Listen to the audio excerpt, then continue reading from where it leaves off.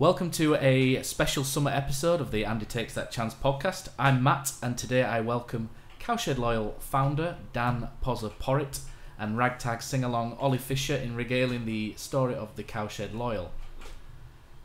Good evening, chaps. Good evening, mate. Cheers for that intro, mate. No worries. I was trying to work something nice for you, so that was probably the kindest thing I could think of, Ollie. That's nice. Well, you aren't Swan, so that's a good start. Right, so we're here to just talk about the Cowshed Loyal and tell the story from its beginnings, from the very, very start. And 2007-2008 Pozza was probably the very, very start. And as I'm somebody who likes to do his research on these matters, I've gone on to a forum that we all used to frequent called Down at the Mac, and I found a post from a young poster called Pozza on the 5th of May 2008. Would you like to know what it said? I'm going to regret this, but yeah, go on then. A good mate of mine supports York City, and they have a fan group called the Jorvik Reds. They go to great lengths to get the atmosphere going at York games, organise flag days, have loads of banners, arrange special events for away games, etc, etc. I've been with him to a few games and it's been a good laugh and looks good. So nothing embarrassing really there. Ollie's laughing away. But just York. What's happened to York, man? There's nothing too bad. But what's quite interesting to see is that it wasn't Dortmund, Galatasaray, Red Star Belgrade, Rangers, PAOK, I can't even say the name, or Napoli that was the inspiration behind the early stuff, but York City.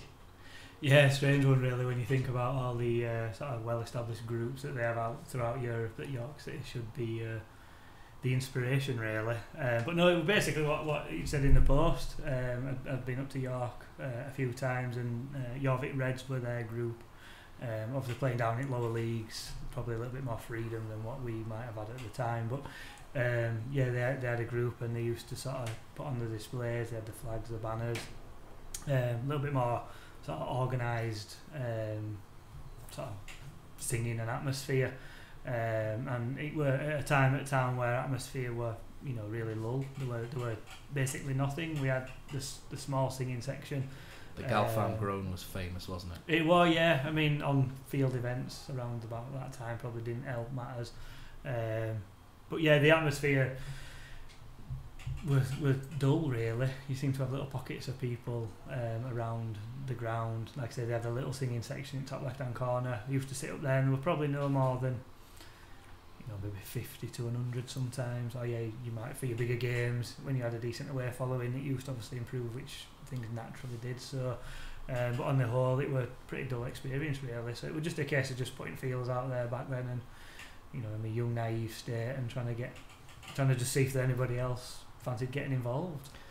And you did get some early traction, so there was a few people that offered to get involved, one of them being myself. I was also a little frustrated with the atmosphere at the time. The away from home Huddersfield fans were great, weren't they? So yeah, they'd go yeah. away and make Always. a racket, take over one or two pubs and be singing before, after, and it was great atmosphere that they used to create.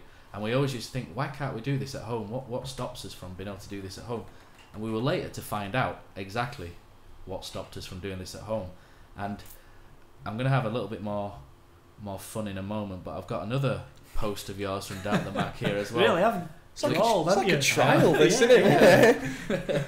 So just record this, please, Ollie. Yeah. And October 13th, 2008. So you can see that how long ago it is since we've started this thing.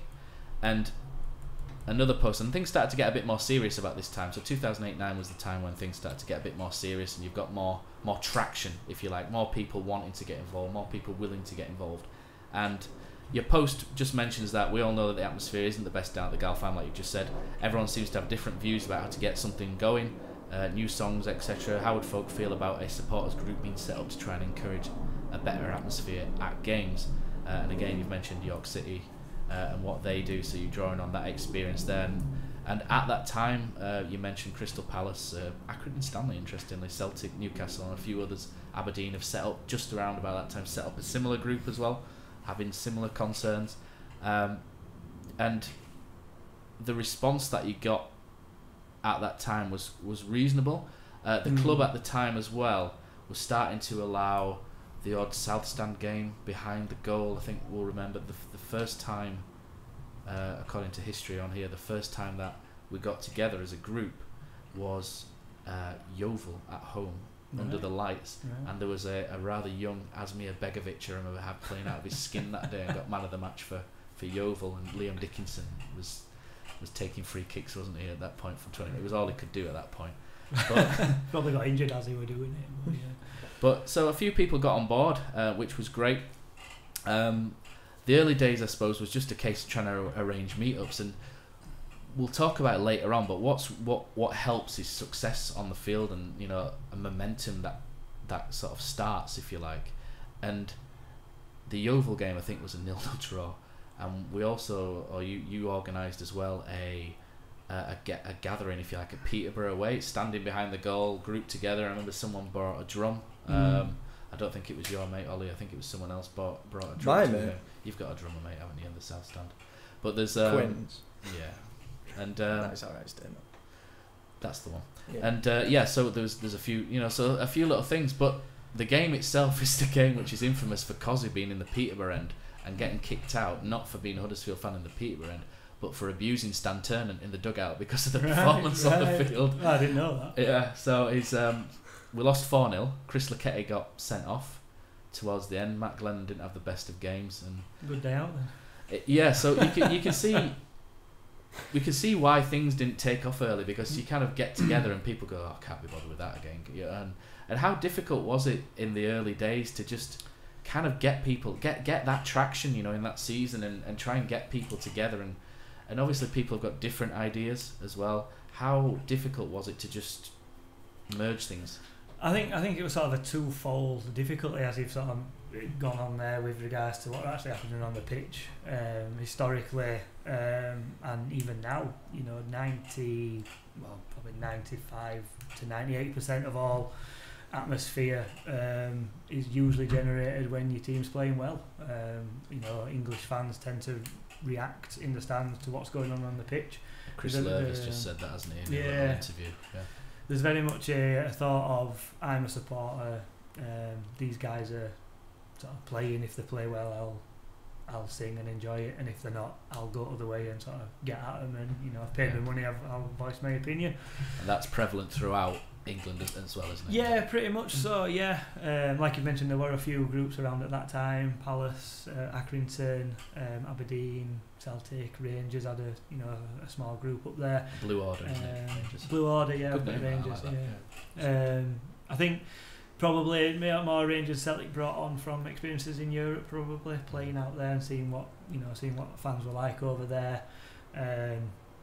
How York and Accrington got up and running, no idea really, to be honest. But again, lower down leagues, probably a little bit more freedom, maybe one or two people there going on European trips and stuff like that, again seeing what fans are like. So you can see what's going on, and that's where you can see people with their megaphones giving it some kite at the front, and they don't tend to watch the game, do they? They tend to watch the fans more, and they just whip things up. And obviously you place yourself down at the front, but you're not quite at that sort of level yet, are you, no, not at the moment. We still watch the game. We have made an impact. Yeah, it's probably 50-50 at the moment. But yeah, speaking about European fans, like you say, there is a lot of a bloke up front with a megaphone, sort of almost conducting the crowd. Again, not a natural thing for English fans. You usually have a full stand and maybe 3 or 4, groups of people, and sort of people talk about a natural sort of progression of a song. It starts off and eventually everybody joins in. Whereas with us, it is a little bit more choreographed. But my argument to that be someone has to start the song at some point. So in fashion, everything is sort of choreographed. What you find though when it's not choreographed is that someone will start a song in one corner, and then they'll hear it at the other side, and they'll start 10 seconds after. So you get a song. We do get that quite a lot as well, where you're sort of delaying your bit of the chant because you've heard it coming from the back, sort of a couple of seconds. It's almost like Pozza will know this, and anyone who's got kids know this. When you do row, row, row your boat, you start doing the second verse, and someone sings the first verse at the same time, and it's almost like that going over and over, isn't it? Mental ultras, you two. Yeah, absolutely mental. Yeah. So I can't wait till row, row, row your boat kick starts next season. I'll make a note of that one, and we'll see where we can go with it. So the fun post that I found on Down at the Mac from 2008 came to when naming your new group. So most of these are your ideas. One of them is my idea. I'll let you figure out which one it is. And I think it Probably, was. yeah. I've got the PM somewhere on my old account, I think. Can I guess? Because I don't know this one. You can do. I think one of them might have been my idea based on what Pozza had said about the history of area, but I can't remember exactly if it was or not. But so we'll go through the names of these groups, Poz. Blue Army. Simple, effective. Yeah, we're playing blue. Bit blue order, but yeah. Terrier Army. Yeah, probably Terrible. not the best. Blog name. Blue Army Ultras. Yeah, again, probably not great. And it gets a bit more fun at this point. The Blue Blooded Army. That can't be my suggestion. That must have come from somebody else. I don't think I would have thought of that. This sounds like a bar in the town centre. The Huddersfield Revolutionists. Yeah, probably a bit extreme, that one, maybe. As Ollie said. Yeah, a little bit. Yeah. The Hoodites, based on the I think that was Luddites. a play on the words with the Luddites from the I like that Castle one. Hill. And, That was the one I couldn't remember. It's a If it nod was me. to I think it was a the- joint yeah. effort, but it was kind of like a. Yeah. And of course, Cowshed Loyal, which took 67.83% of the vote. Blue Army came second with just under 20%. So, in 2008, in October 2008, that's when the name was born, and it felt like you had a group at that point. You felt like, you know, you give something a name, and all of a sudden you've got something, haven't you? You've got progress, you've got momentum, and then the next thing that you do is you speak to the club, and you see, right, we've got this idea, we want to do this. What were your thoughts on this process? And you organised a meeting with. This is 11 years ago, so it shows how long Sean Jarvis has worked at the club. So there was a meeting with Sean Jarvis back in at the end of October 2008 to underline what we wanted or what we thought would be a good idea. It was more of a, we would like to do this, would this be okay kind of meeting, wasn't it? Yeah, I think with the sort of safety officer at the time, well, still there now actually at the club, it were sort of very stringent on what you could and couldn't get away with. So rather than sort of turning up en masse with various bits and bobs, I remember speaking to you about it. We went down and spoke to Sean. I remember the meeting quite well. It was a good meeting, wasn't it? It was good. Sean yeah, was he were very engaging. positive. Always yeah, typical Sean. Yeah. He were engaging with it, and you know, we pitched his ideas to him, and he seemed to be, you know, sort of fully on board with it. We spoke about obviously wanting to be behind a goal. You know, traditionally, your noise comes from behind a goal generally. At that time, we obviously knew we couldn't have the south stand because John Robinson, is it John Robinson, isn't it? The safety officer. Yeah. He was obviously never going to let that happen at that moment in time. So we suggested to move to the empty stand, because at that point it was the centenary season, wasn't it? We had 15,500 season ticket holders. Yeah, with the £100 season, wasn't it? Yeah, so everywhere was full apart from that one stand. There was a scattering of it, but prices were going back to normal next season, the season after. So we thought, FML, it's going to be empty like it always is. Why don't we go down there and fill a corner, if you like? And we pitched that to him, didn't we? And then there was a bombshell about 2 months later, which... I think a lot of us had already actually bought season tickets in there before the bombshell hit, if I remember rightly. And the bombshell was? Well, they decided to turn it into a family stand, which, I mean... Yeah, I think again at that time, Huddersfield Town were a totally different club to how it is now. There were no real engagement on, shall we do that, shall we not? Is it a good idea? Is it not? You know, looking back, you might think, yeah, it was a good idea. It was a quiet area at ground. On the flip side of that, because it were quiet, we saw it as perfect for trying to get something built and get something going in there. It were a blank canvas, and after a discussion with Sean, I know I came away, and probably you as well, thinking, yeah, he's on board. We've got a section, we've got something we can work with, and then all of a sudden it almost felt like the rug were pulled from under us, which were disappointing really, because a lot of work had, as we've mentioned, sort of gone on behind the scenes to pitch the idea to the fans, get people on board. You know, a lot of sort of media interest, shall we say. I'm pretty sure the decision, from what I understand, the decision to turn it into family stand was a decision from Nigel Clibbins, I think.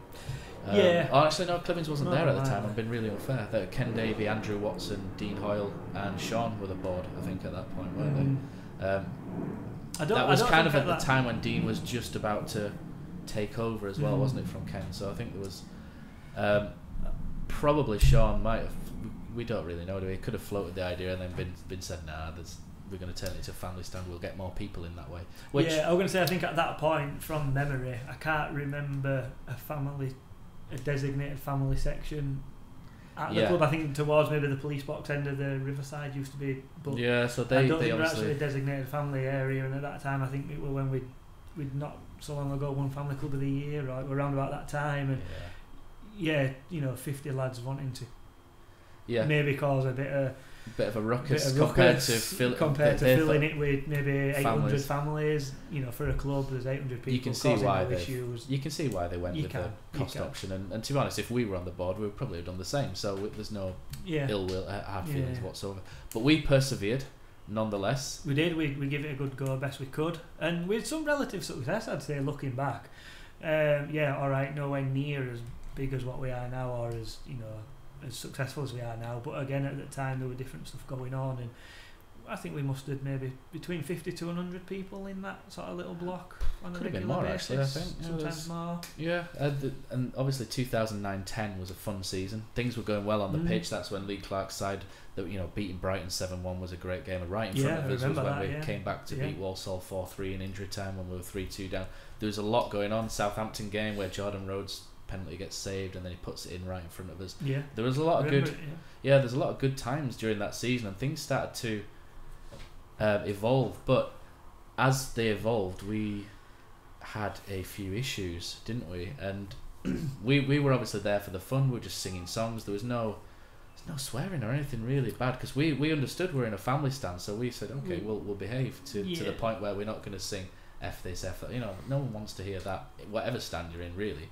And some of the things that I remember having problems with, and Oli's shaking his head. I'm not shaking my head.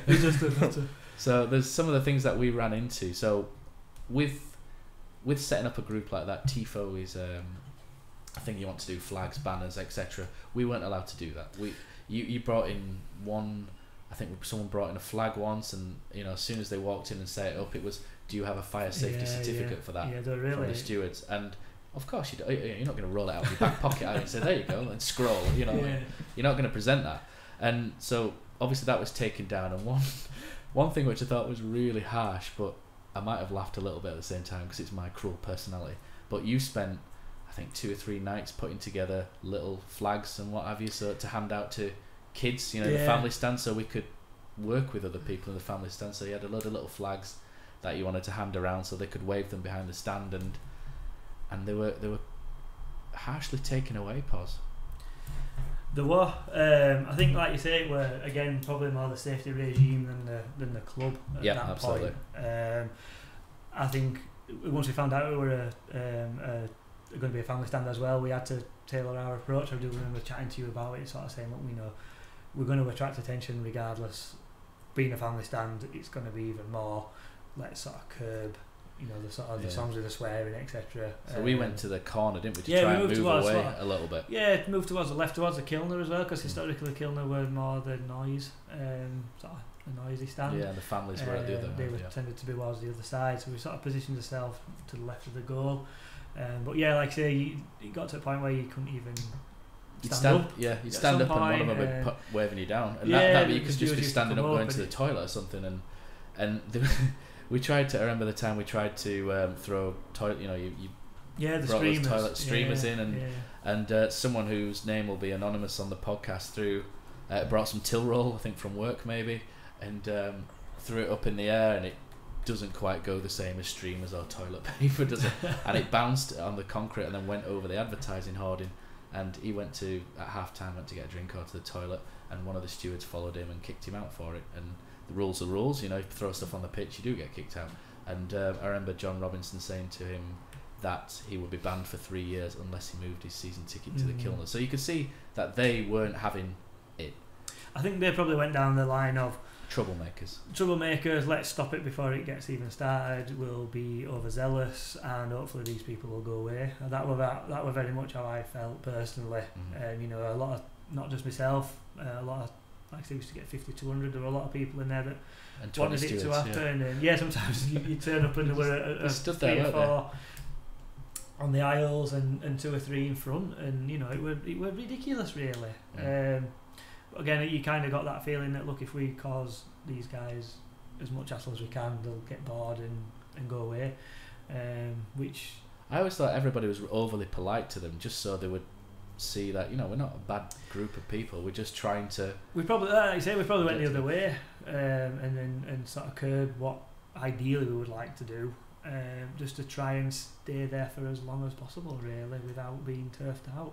Which I'm sure you'll come on to with your history line. We eventually kind of did. Yeah. So at the end of that season, it was made clear that they didn't really want us there. I don't think the club ever said anything to us directly, did they? I don't think they could have actually stopped it, but it was getting to the point where you could read between whether the it was the club lines or not. It was the safety team did not want us there, and we were obviously basically nomads at this point. And there were 3 problems really I found with the Cowshed Loyal at that point, in that the club weren't that interested at the time. I think if we'd have maybe organised another meeting, that's maybe from our point of view, we should have organised more meetings with them. I think so, yeah. And it's probably just, you know, a couple of lads and a few others in, you know, in the sort of early to mid 20s and late teens, you know, just not really understanding what it needs to make a group. And I think because we were all that age, I think it didn't really attract people of other ages to come and join us, apart from Graham, who could open many a supermarket in Cardiff as Jason Mohammed. There's money in there for him, I'm sure. But you know, the club weren't particularly bothered. I'd say they weren't really that bothered, or probably didn't understand what we were trying to do at that point. Maybe I think it was probably maybe had more on their plate really than. Yeah, I was gonna say I think it was probably a lot of different contributing factors. As you said, the main thing being a group of young lads getting together historically in a football ground only means one thing. Yeah. We were never really wanting that. They were suspicious. They were probably suspicious, and obviously now we'd be suspicious if something like that pops up. And loads of other people were interested. We used to get loads of interest from it. They'd be like, "Yeah, I love what you're doing, but I don't want to leave my seat here to come and join you in the FML because the Fantastic Media Lower is a rubbish stand. You get rained on. When it's sunny, you get sunshine on you, and you know you can't see. If you sit over to the right, the crossbar blocks half the pitch and what have you." So it was like they didn't really want to leave the comfort of a seat they've been in for 10, 15 years to come and join us. And obviously John Robinson wanted rid of us. So for 2010-11, we ended up trying to merge, didn't we? Yeah, I think that season we went back to the Kilner back in this. We did, yeah. So we I think as a group, I think 3 or 4 or 5 as a decision decided that, from memory, that the best thing to do would maybe the singing section over there. There's another group here. Try join them together and see if that works. And again, no one really spoke to them, so we just kind of went and almost like sailed over, didn't we, and planted our flag, if you like, and kind of metaphorical flag because we weren't allowed real flags in at that point. So again, that caused issues as well, didn't it? Because all of a sudden there's a singing section who've been leading bits and bats at the top end of the Kilner bank, and all of a sudden they've got people 20 rows in front of them trying to sing and start songs, and they're like, "What are they doing? This is our thing here." And so whenever we started a song in the middle, they would start one at the back and try to sing over the top. So there was never any cohesion or anything going on, and you could see that our presence had annoyed them. So it was like there was a bit of a nomadic existence at that point. Yeah, I think again, looking back when you dissect what actually happened, it was I think originally a lot of the people in the singing section were obviously the people we wanted to come across, and you know, we had a lot of that's a good idea, but I'm happy where I am. Yeah. Again, maybe just you know how English people tend to be, you know, rather than we'll let someone else set it up, and if it looks good, maybe in 2 years we'll go across. You know, especially at a football club, it's quite difficult sometimes to stick your head above the parapet, and you know, a lot of people fired a lot of shots. And it was just a case of us sticking with it as long as we could.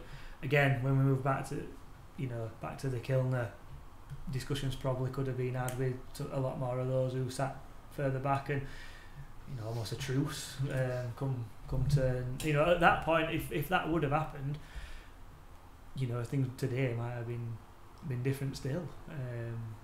Potentially, but at this point now, from the Cowshed Loyal, almost went into maybe a bit of a coma, didn't it, over the next couple of seasons? It was always there. To be fair, it was there, but it was kind of like you wouldn't know. You were just now it was just blokes in seats in a stadium rather than trying to do anything. Yeah. It kind of had it beaten out of us almost, and then at this point I went and sat at the other side. You jumped ship as well. Yeah, I did, yeah. So I left it before it got good. So it got good because maybe that's why it got good. Yeah, the common denominator, mate, was you. So I was bringing it down.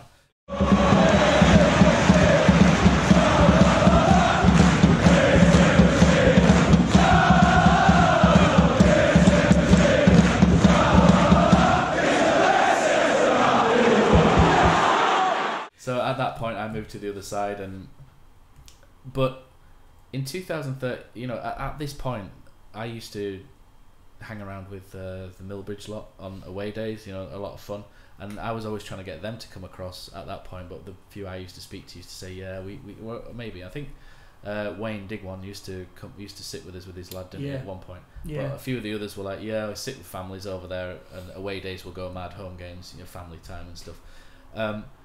But that changed in 2014. There was a rebirth, if you like, of not the Cowshed Loyal then, but Oli.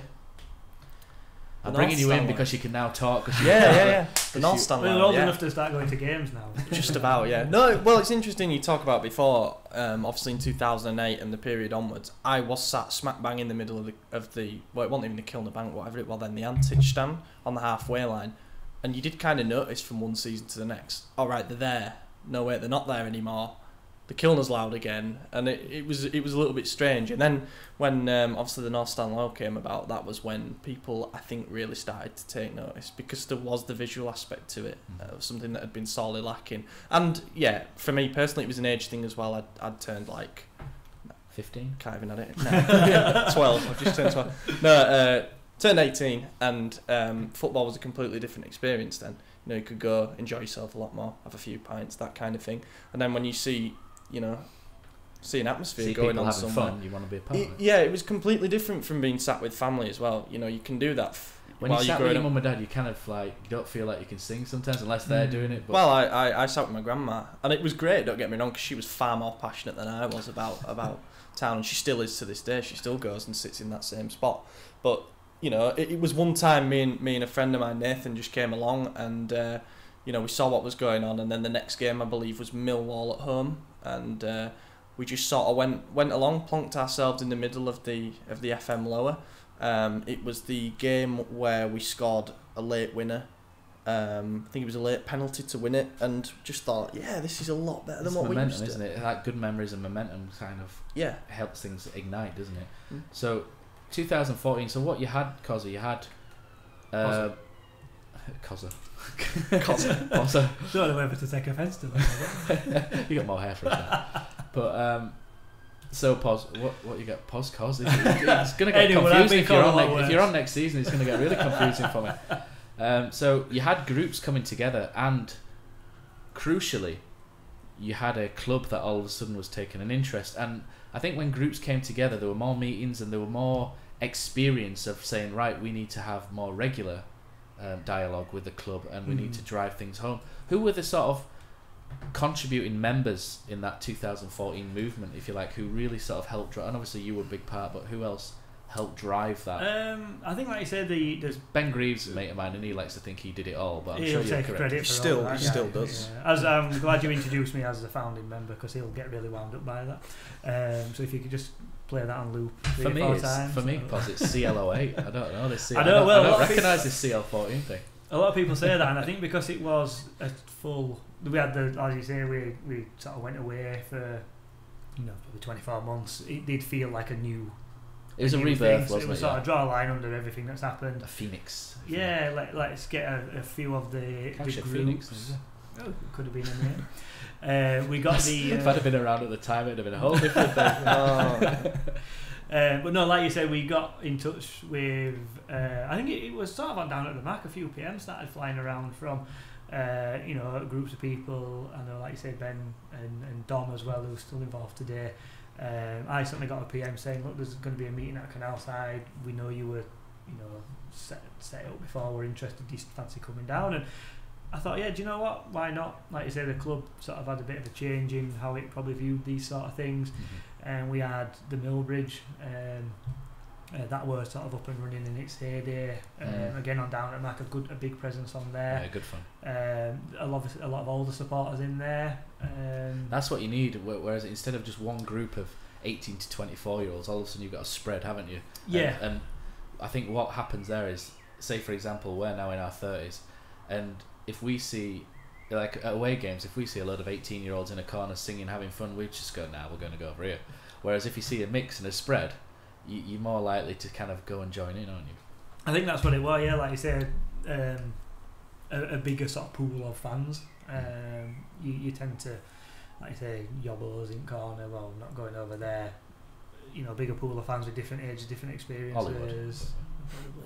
Would maybe a little bit more appealing to the club. I know people involved in the Millbridge had done a lot of work with the club sponsored games, so it was almost like we had a foot in the door. And they were sort of quite friendly with Sean Jarvis already, again through various social events. So we almost had a point of contact. Daz had a box, used to hire a box every now and then, and they used to go into the box, didn't they? And it turned into more of a, alright, we want it to be a group, but in the first instance it was, let's try create the away day experience at home, and people came together. We had I know Scoffer got involved. How important was Scoffer? In the early days, I mean, everybody knows what Scoffer was like. It was mentioned, you know, throughout social media. The guy could talk well. He could sing, dance. He was brilliant. He was just a good salesman, for want of a better phrase. I think that was his job, wasn't it? He was a sales. I think he worked in sales, didn't he? Yeah, he definitely had the gift of the gab, and him along with sort of my input, a couple of others of input, almost formed like a really mini committee. I know Adam Roberts were involved at the start, and a couple of others, and we did open up dialogue with the club.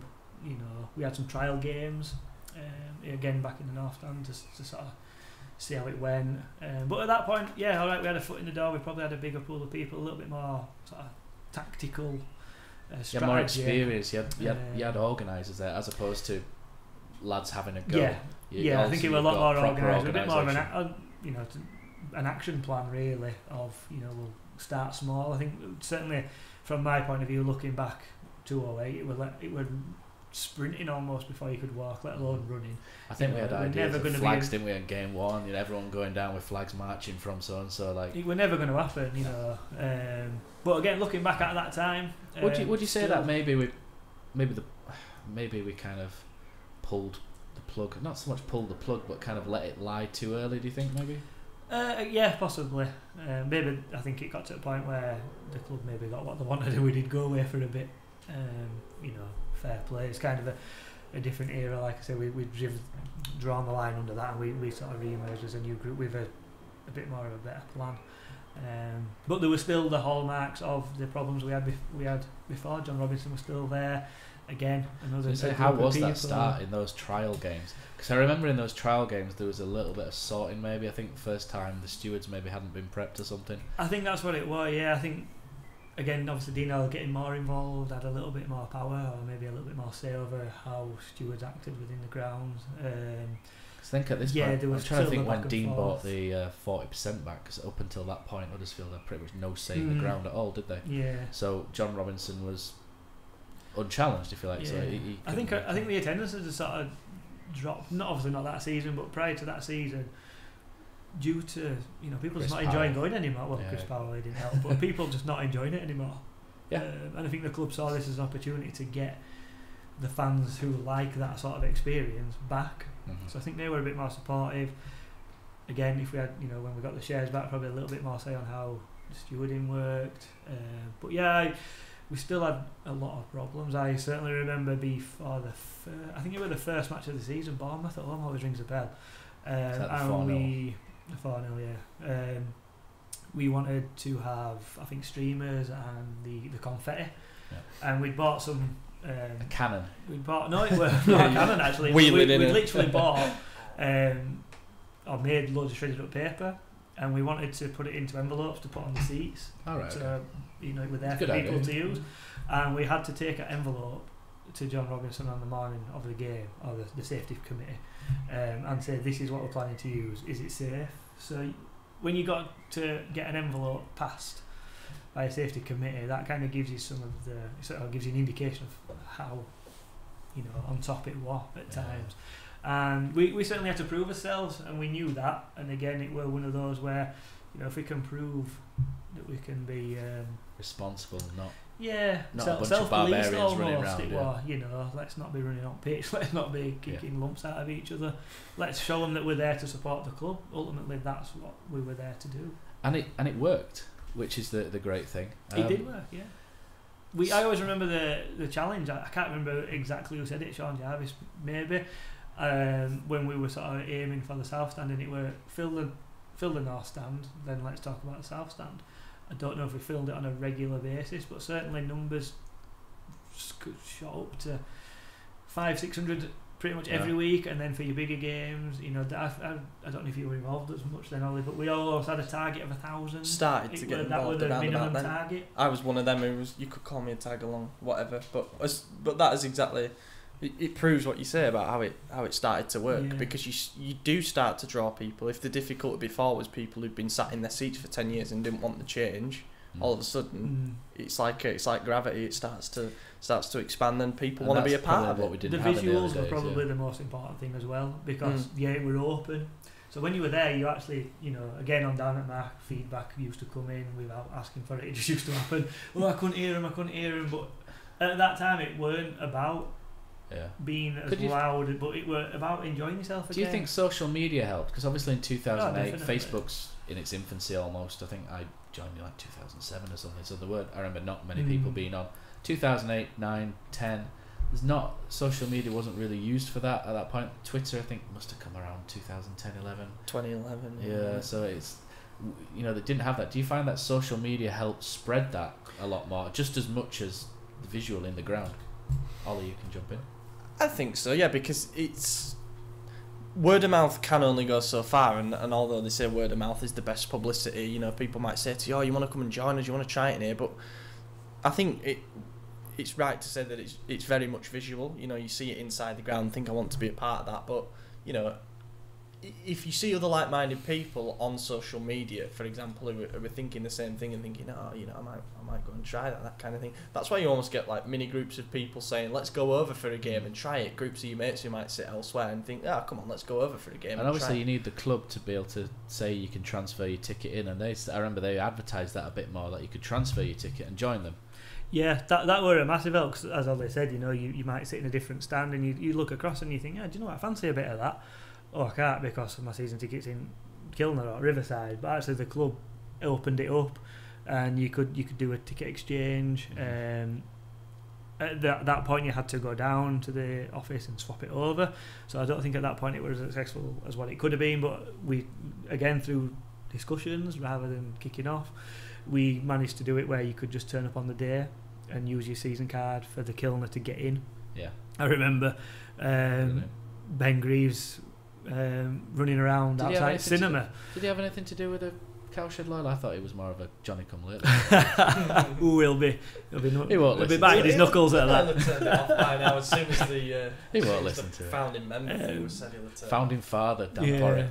But I say, the target were 1,000, and I remember him running around outside the turnstiles where the cinema end is, basically sort of saying to people. He's got a crazy look in his eyes, Ben, I think he scared a lot of people into just doing it. I'd run off. But it were all about numbers. With his shirt off as well. What's the jacket on?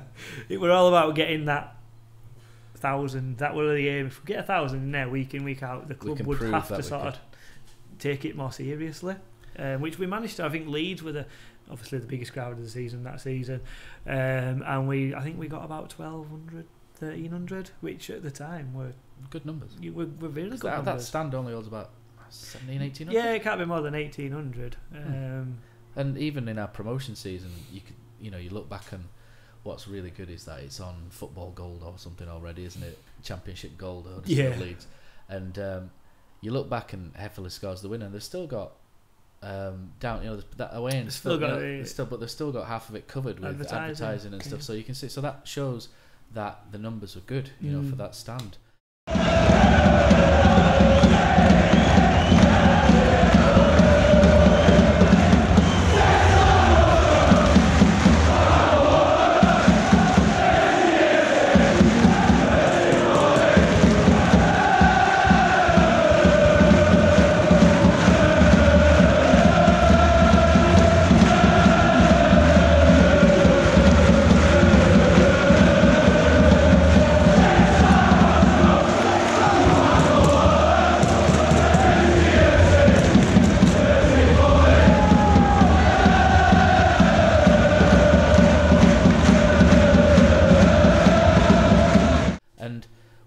to my favourite season in the history of Huddersfield Town Football Club since I've been watching since 1989.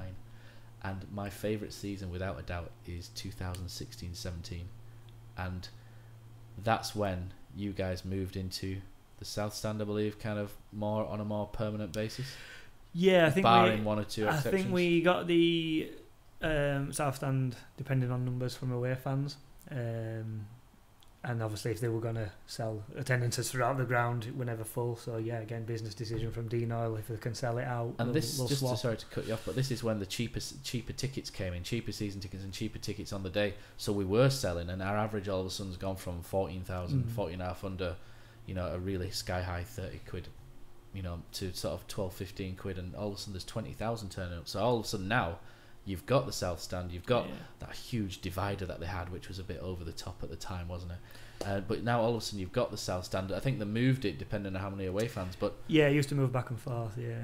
But can you say who were the main protagonists, if you like, in getting that South Stand? Who were the ones who drove that? Because I remember John Robinson being incredibly against that. Yeah. Not to demonise John Robinson too much, but I'm sure he was a nice guy. Apparently so, but he takes his job safety seriously, so fair play. But who are the main people who went to speak to him and really drive that? There's a couple of names that I apparently did. David Schofield at Scoffer was one of the keys, and obviously he can speak to people. He's, like you say, he's very gifted in the way he talks to people and makes people feel. Away days, whatever, were always better when Scoffer was there, because he was such a good laugh, and the whole atmosphere changes because everything's a laugh all of a sudden, everything's fun. And him and a couple of others have gone to speak to John Robinson and obviously charmed him a little bit. And all of a sudden we've got the South Stand, but I also understand that David Wagner was quite keen for us to have it as well, Ollie. Yeah, I think it was massive. It was one of those where I think all the stars kind of aligned in our favour. Is that a book for someone? It's a song, innit? Take that. 3 stars aligned, something like that. Yeah. Obviously Wagner's come in. Was Dortmund's reserve team coach. He's very much used to atmospheres in Germany, continental Europe kind of thing, and I think he'd obviously been told a little bit about what we were doing, and he was not going to be against it, was he? So if anything, he was for it, and the idea of being able to create a proper home end for us, even if it was only half of that stand, was something that he was obviously going to fully get behind, because it allowed people to properly invest in this vision that he had, and that was to make the fans and the club the closest it's ever been, and ultimately he succeeded in that with the help of Dean Oil. What were the numbers like early, Poz? Because we've seen some early pictures with the tifo and the flags, and it looks great. What you've got looks really good. But what were the numbers like? Because I think initially you had a couple of not massive take-ups, if you like, but you look at the start of the season, or the start of when perhaps you got the South Stand. It might have been at the end of the previous season to the end of that season, where it's absolutely packed, and season ticket. There's probably a waiting list, I would imagine, for season tickets in there. What was the difference there? Would you say it was more sort of the momentum on the field as much as anything, or again, as Ollie sort of said, I think a lot of things coming together. The first few games, I think we had obviously picture in your mind whilst you're listening, the South Stand as a sort of thinner block right towards the end of the Kilner, and then like a main, what I'd class as a main block. We used to sort of get those two originally. We used to fill the main block pretty well and back end of the smaller blocks, almost like a sort of triangle effect. Numbers wise, again 1,000-ish. But I think we were given a lot more freedom. You've mentioned people actually going to speak to the club. What people don't always appreciate with the Cowshed Loyal is how much work goes on behind the scenes. We have we have WhatsApp group chats. Back then we had regular meetings, and 5 or 6 of us would get together. Again, due to the mix of ages, mix of experience, you had your younger guys who wanted to just steam in boots first, and we want this, we want that. Why can't we do it? Why can't we have it? You mentioned, obviously Scoffer were involved, Graham as well were involved back then, Jason, and they were the more sort of the father figures, the calming influence of the old men. We've listened to what we want. We'll pitch that to the club.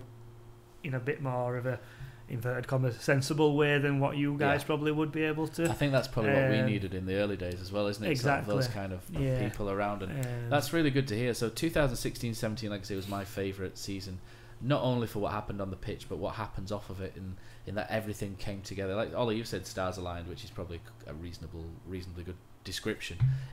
And it's not just everything on the field. It's not just the players that we've brought in have clicked. It's not just the team spirit, but it's the whole club has changed, and also the whole club, for the first time since probably Jacko, Neil Warnock, but in a more of a different way. It's everybody's going in one direction. Even those miserable detractors in the Kilner Bank who sit there and will swear everybody's rubbish, even they're going in the same direction. The Gallfarm grown disappeared It's no more. Strange times. And one thing that was great as well was the amount of flags, tifo, if you like, that all of a sudden has appeared in the South Stand. It's not just a case of a couple of flags here and there. There's some really big displays, huge displays which look brilliant here. Because I sit in the upper tier at the side, and I look across, and I have a great view of, you're obviously at the other side to me, but I have a really good view of things going on over there and how things are unraveling. You guys are under flag, so you probably can't see how it's going most of the time.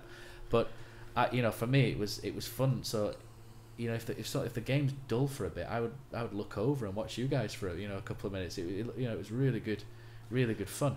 And what, Ollie, I think you're both involved in this, but how long does it take to create something like those tifos that you've got? And do you need an artist maybe? Do you need, like, a lot of them are painted, aren't they? And we fire retardant, etc. What goes on to make something like that? all the material that we use is obviously basically fire certificate worthy, or whatever you want to call it. In terms of the actual planning process, it can take quite a while to actually nail down a concept. So we do often bounce ideas around in the chats that we have about concepts for displays, and then we sort of see if it's what the majority of the group want. Then we can start to look at either designing it ourselves, or in recent displays for the bigger ones we've had help from others who've been happy to step forward and give it a go. People who are far more qualified with these design programs than what we are, and then we sort of it all goes from there really. We get bodies together, we go down to usually the gas club to set up paint, and that can be... Do they charge you for that, or is it just let you in, or...? No, they've been get really the bar good open and stuff. And that's exactly it. On a Saturday we go down there, as a group. Most of us go down there before kick-off and have a few pints, and they've been really good with us as well in terms of letting us set up a merchandise stall. So if people want to come and buy our stickers and t-shirts and stuff like that, or just come and say hello and say that they want to get more involved or whatever, that's where we are. The Gas Club have been fantastic with us. Just on that, will that be there next season? So if people listening to this saying, I won't mind one of those scarves that you guys have, are they going to be there in the... Yeah, if you come through the main door, we're always in the back right corner, on the right hand side of where the projector screen is. We normally have a table set up there with all our merchandise. So the opposite to where the bar is, essentially. Yeah, opposite corner to where the bar is, and that'll be there next season. Yeah, the Gas Club have been really, really good with us. They've let us at first use the space downstairs where the stage is and stuff like that.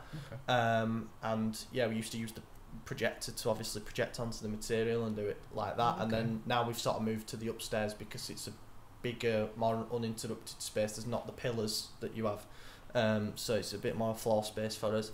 And there's no real step by step to it. We tend to just get a design, figure out the best way to put that onto material, usually by tracing or whatever, and then we get bodies down to paint it in, and that's the way that we do it. We don't do printed or anything like that. A lot of clubs do use printed displays. Who's the tracer? Do you know the guy or girl who draws? Who's the... We all have a bash at it, really, don't we? It's not that difficult. If you've got the projector set up right, then you literally are just drawing around the line of the design that you see. Sometimes it's more difficult than others. We've had times where we've messed up. Who did the Hypno Terrier? That's one of my favourites. Is the terrier with the Ultra Terrier, as it has now been named. Which I like Danny's HTFC World Hypno Terrier. Hypno Terrier is great. That were one of his old logos, and we decided to, we had it on a banner, and I think we ended up went missing, so we decided to do it on a bigger scale. I think that one we actually drew freehand. Yeah, that was freehand. Because it was quite a simplistic, sort of more of a geometric design. We gridded it. Yeah. But for your more complex designs, it's it is a bit of a case of project onto a wall, Patrick draw Stewart your one's bit, pretty good, yeah. move you. I mean, I've made it sound like it's pretty simple there, but it does No, I'd take imagine a lot. that's quite hard. It does take a lot of time and effort, and the thing is, we're all perfectionists. We know that if we put something out there, it's going to be judged, and it needs to be what we consider to be our best work. We don't put something out there in terms of big displays. We don't put something out there that we're not happy with, and that's the big thing, because we're our own worst critics. I think. Have you thrown loads away then? Have you completely? There's been a couple that haven't made the cut. Yeah, Aaron Moy. Yeah, I've got. That'd be easy. There's no hair to fill in. No, are we in a position now where I could potentially send the picture of that? Because that we is might put that fantastic, on Twitter yeah. later on. But we were sort of torn whether to try and do the detail on the face for one of these particular displays, and freehanding sometimes doesn't work. Let's put it that way. But yeah, Didn't look like Dr. Evil, did he? Wasn't he? But worse than that, I don't think with Aaron a Moy. cat. like Like he was on a into substance of some description. But I think we yeah. need a picture of that to send out with the. We'll forward it on. I've got it. in Yeah, due I've got it. course. I've got a fantastic video where it pans and shows how good the rest of him is, and then it gets to the face, and we just break down laughing. Yeah. And that's, like I say, that sounds bad, like we're taking the mickey or whatever. But no, we saw that and we're like, no, we can't put that out because people rightly judge us on what we do. You know, Yeah. You want to maintain a high standard, don't you? Of That's- quality. Yeah. when we put things like crowdfunders out, it always sort of makes you feel that little bit more responsible, because you know that people put their hard-earned money into pot for us to do what we do. You know, town fans who like us are so dedicated to the club, and that just sort of ups the pressure a little bit more to just do things that we, like I say, we are convinced is our best work.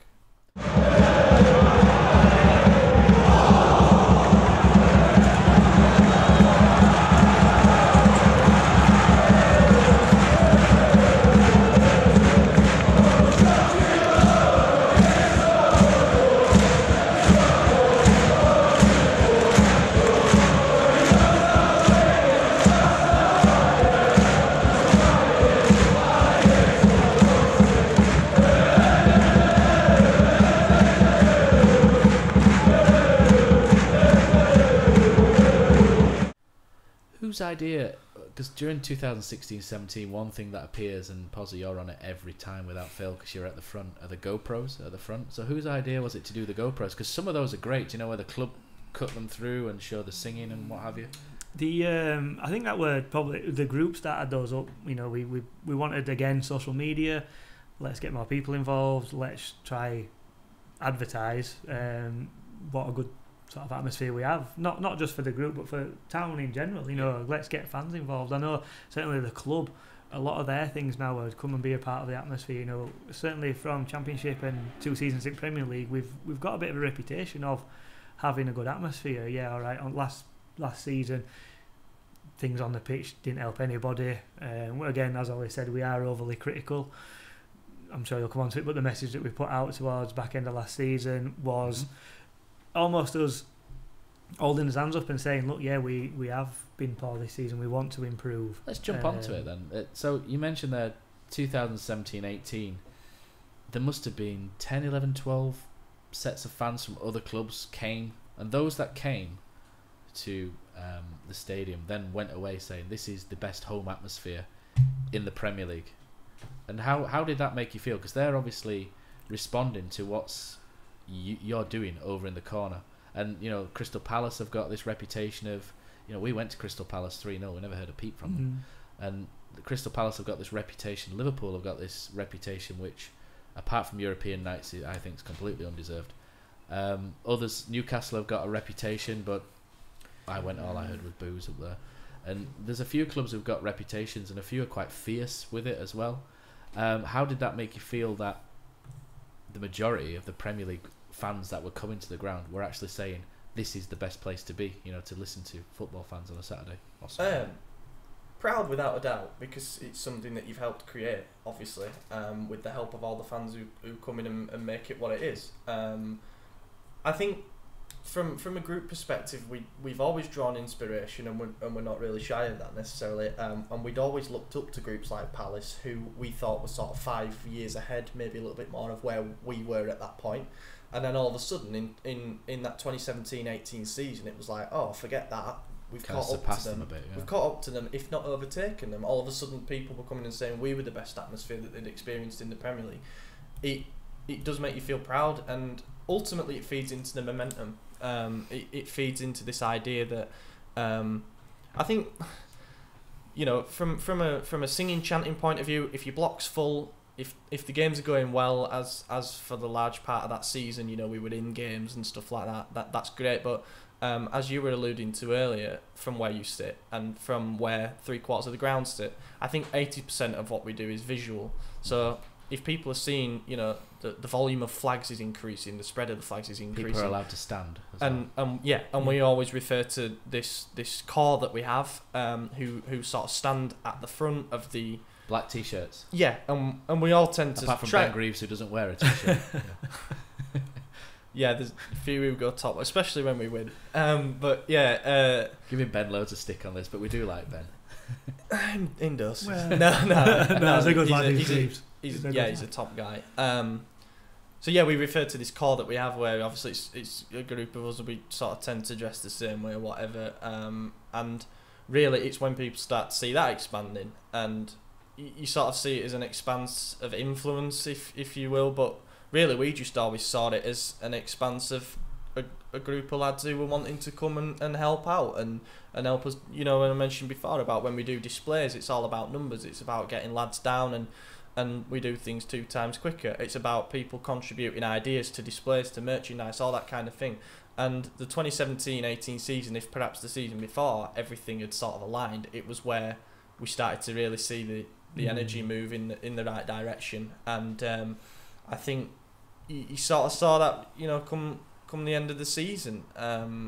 Obviously, we ended up staying up, and it was a very, very memorable season. The Tom Ince goal was fantastic. Yeah, wasn't it? Not just your end, but everybody was going mental. You know, around the stadium, and I don't think we've ever seen the stadium like that. But no, hardly anybody's left, which is unusual for 90 minutes 0-0. Not the best game. There's still the ground's still full, and Tom Ince puts that in, and it's not you guys going mental. It's 24,000. Well, it was like a mini pitching version of it by then. I think even Wagner got involved, didn't he? Yeah, they all did. They all ran to the corner, and even in that corner, they see the videos, and they're all going mental in the ex-family stand. You know, and it's brilliant. It's really interesting. Brilliant. I think Ollie touched on it there about other fans, and again that goes to back up your point. We were, you know, right at the end of games, we were losing, but people were staying with it. The atmosphere. All right, we've kind of taken a lot of the plaudits for when it's good, and on the flip side of that, we take criticism when it's bad. But we are a core, which Ollie sort of says, at the front. There's maybe 50 seats, but within that 50 there's maybe no more than 8, maybe 10. So there's you, isn't there, of us, as you know, like what we'd class as, I won't say committee members, but that sort of thing, you know, sort the organisers. Yeah. So there's you, there's Ben, there's the one that sits between you. Another Ben Smith. You know, we sort of take the lead, but without the support of the other, backing you, you know, 1,500-1,600 within that stand, we'd be just 50 guys stood at the front, if that sometimes. But not only the guys in the south stand, the Kilner, the Riverside. Well, that's it. Even the north stand is, you know, when you're in there, you can. The clappers, all right, not everybody likes them, but you've got to admit they get people involved, and the atmosphere for all 4 stands has been phenomenal. Certainly that season when we stayed up, and all right, yeah, we may have been the catalyst for that, but you don't carry on. It was the whole stadium. I think everybody got involved, and it were sometimes, I don't know about you, Ollie, but the whole ground would be singing, and I personally got a little bit emotional almost. It were almost like we've created this. It's not a word better than anybody else created. Stand Up If You Love the Town, which was the one that got, you know, towards the end of the season, and particularly in the last season, it ended up getting a bit overused, which was a shame. But when you see that, and when you see a stadium on 2 sides, like towards the fantastic media, all just rise to the feet, and all of a sudden you've got 22,000 fans all singing the same thing, and you think, we've never had this before. This is uncharted territory for us. So like, just enjoy it. Just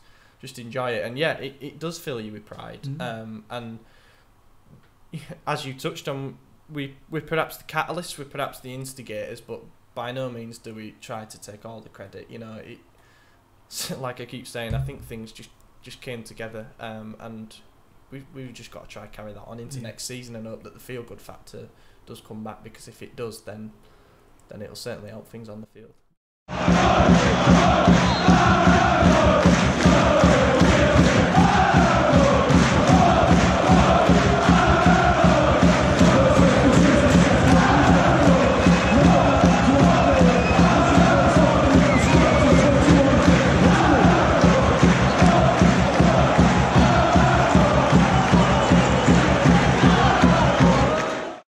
I'll bring in my first tweet as well, because we've got some Twitter questions at the end as well, but I'll this fit into the agenda, if you like. So HTAFC Dreams has sent a message about 2018-19. I thought Cozzy's better than me with the stats of last season, you know, with 3 wins. How many goals? 15, 16 not goals? more than 20. You scored a goal? Hardly any. Well, about 3 of them were at home, but we hardly scored at home. I think any atmosphere in any country would have suffered at this point. You guys felt your standards slipped. I, from watching it, thought that you did well to keep it going to a level, or the whole, you know, and it's not just you guys. The one, you know, the Kilnabank to the side, and in where I sit, the upper tier, there's, you know, the far corner. They get involved sometimes, in the lower tier, you know, used to call it the jungle back in the day. You know, they get involved, and I thought, in light of what we'd seen on the pitch, like you say, in England, it's very much what goes on the field dictates what goes on off the field. So I thought, in light of that, I thought it was a good effort. You guys felt differently, though. I think if you take it a step back and look at general football atmospheres, yeah, probably a lot better than I should just say HTFC Dreams' question was, could you explain how difficult it was? It was very difficult. It's like all else. You go to football to enjoy yourself. You enjoy it when you're winning. You know, I'd bet that most fans would rather see the team top of League 1, League 2 than struggling in Premier League, because you're turning up each week, you're enjoying it, you're seeing goals, you're winning, you have a better time. It's just as it is. It was difficult. You especially as soon as with the lack of goals. I mean, if you're in games and you're 4-3, it's an exciting game. You may be losing 1-0. If Cozzy was here now, he would say the worst thing about that season was if you were playing somebody and they scored in the second minute, like Everton did on Jan's first game, you knew the game was over. That were it, and that was the difficult thing. We always tend to have, in stand anyway, a good 10-15 minutes, but that's nail on the head. As soon as anybody scored against us, that's it. We've lost. So it was really difficult to try and bounce back from that. All right, yeah, you might have a spelling game where you're on top and you get a little bit of momentum that way, but it's hard even then. I mean, the nicest word that I could use to describe English crowds in general is reactionary. So, you know, like you say, it's accurate. Yeah, if things are going well on the field, they'll happily get behind you. Even if the score's 0-0, even if it's been a poor game, if you start to push a little bit, they'll get behind you. But if you concede a goal in the first 15 minutes, as we did so often, it kills the vibe of the rest of the ground. But the principle that we've always had is that it shouldn't kill our, you know, we should keep going regardless. You know, from the formation of the group, when, you know, it was Yeovil Town and we drew 0-0 on a Tuesday night, to where we are now, we're playing, you know, Man United at home, and we've just got to go down. CL08 there on your t-shirts. Phoenix, isn't it? Yeah, Phoenix. But yeah, I've completely lost my train of thought. Sorry, I do that. I do that. But yeah, it's difficult when you can concede an early goal, but we always thought we've got to carry on regardless, because that's what we're going to be judged on. And it's no good having a sort of silent 30 minutes and then we score a goal out of nowhere, and then you look like hypocrites, don't you? Exactly, that's it. And we have enough of a repertoire of songs and stuff to try and keep people going.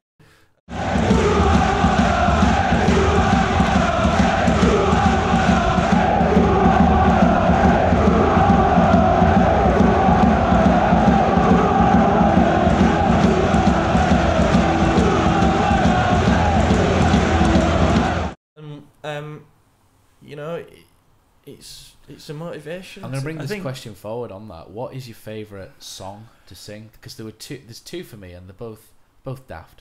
But the old classics, you know, those were the days. Smile a While, you know, not really counting those, you know, sort of traditional, you know. But what are your, give us a H, nothing like that. But what are your favourite sort of songs that you sing? There were two for me in 2017-18 that, and I think sung the other one in 16-17 as well away once or twice, but it didn't really take off. But there were two songs for me in 17-18 which I used to stop watching the game and watch you guys because it looked like a lot of fun in there when you were doing it. But what are your favourite songs that you do or have done or even have done in the last sort of 3 years? Mine, we sung this a lot during the promotion season for obvious reasons, but was When Huddersfield Town Go Up Again, because you do that and then you get to the bit and everybody's sort of jumping up Gary and down Roberts going, song for the Cowshed Loyal. Yeah, and that was Torres. Because again it comes back to this thing of it being visual. People are watching us from other stands and seeing a group of 20 lads going absolutely berserk at the front of the stand and thinking, what the hell are they doing? But for us, we were having the time of our lives. It was mint. This is everything that being a football fan was meant to be. And that was and away days as well. If the whole thing's about sort of recreating the rowdiness of away days. It was a Millbridge classic, is that, when Huddersfield Town? Yeah, it was. These two on the bus, Dig One did it, started it, I think. Just out of interest. But yeah, that's a good one. Pause. I quite like the old Ian Dunn rewritten for Aaron Moy. He's got no like the Oasis version. I think, Ollie, you know the Oasis version, don't you? Yeah, it's good. I'm not going to sing it. You're the new Cozzy or the Pozzy. Daniel Pozzy. I think it's a funny one of his songs. Half the world away for those who don't know. Yeah. You can, as you all know, Matt, we've discussed before we came on air, some of the songs that we used to pen. You can write a song in your mind and think, do you know what, that's going to take off. Like Jim Spencer. Like the old Jim Spencer. Maybe you could give everyone a rendition of that, maybe I don't one know. Day if people are looking. And you have it in your mind and you think, do you know what, that is a good song. And you try it out and it don't click. What was it? Well, one good example, I think, one you Ollie, can... Go on. One good example, I think, where it's the opposite. It sounds... you say it in your head and it sounds dreadful, but all of a sudden everybody's doing it and you think this sounds great. Was in the World Cup last year with the Atomic Kitten with Gareth Southgate. That when I think you sent me the lyrics to it and I think I'd heard it. I'm like, what are the lyrics that they're singing? I was like, sung it in my head. I was like, that's absolutely horrendous. Yeah. And then I saw a couple of thousand people singing it. I'm thinking, do you know what? I actually quite like that now. Yeah. The stuff that has taken off that really has sort of been a little bit of a joke. Almost like the Callan Grant one. He's electric signing from that one was kind of just a bit of a people aren't gonna. I always find catchy tunes, memorable catchy tunes. The tune is definitely than, like when he's tried to do the Steve Mounier one at the start of last season, which was the nah, hey Steve Mounier one. That never. It never took off, did it? Because that was Smithy was wanting that to be HTFC instead of Steve Mounier, and I kind of hijacked it out of nowhere. I was like, no, singing Steve Mounier, and I probably should take the blame. I mean, a perfect example of that were the Hefele. Yeah. The Hefele song were, again, Aston Villa a bit of a daft group joke, in a group chat. Oh, why don't we sing this for Hefele? On paper, why? It sounds ridiculous. Actually, in stand, the song at the time were in the charts. Do you remember how that originated? Took off. It wasn't it a group of sort of 3 lads who were on a lads' holiday that summer in Spain or something, and they filmed themselves in a nightclub singing it. And I thought, that's quite funny. And it kind of went semi-viral among town Twitter. But next thing you know, you've got lads who are singing it all over. It's momentum, isn't it? Because he comes on at Aston Villa. He's not starting. He comes on at Aston Villa. The ball whacks him in, people say his backside, it was more the rib cage, but and then goes in the net and he's flying in front of you doing his claw and what have you, and then all of a sudden there's this new song going, and it's good memories like that help to push it on as well. Funny you say that, the Christopher Schindler, the best defender in the world, I remember Martin Margetson for that.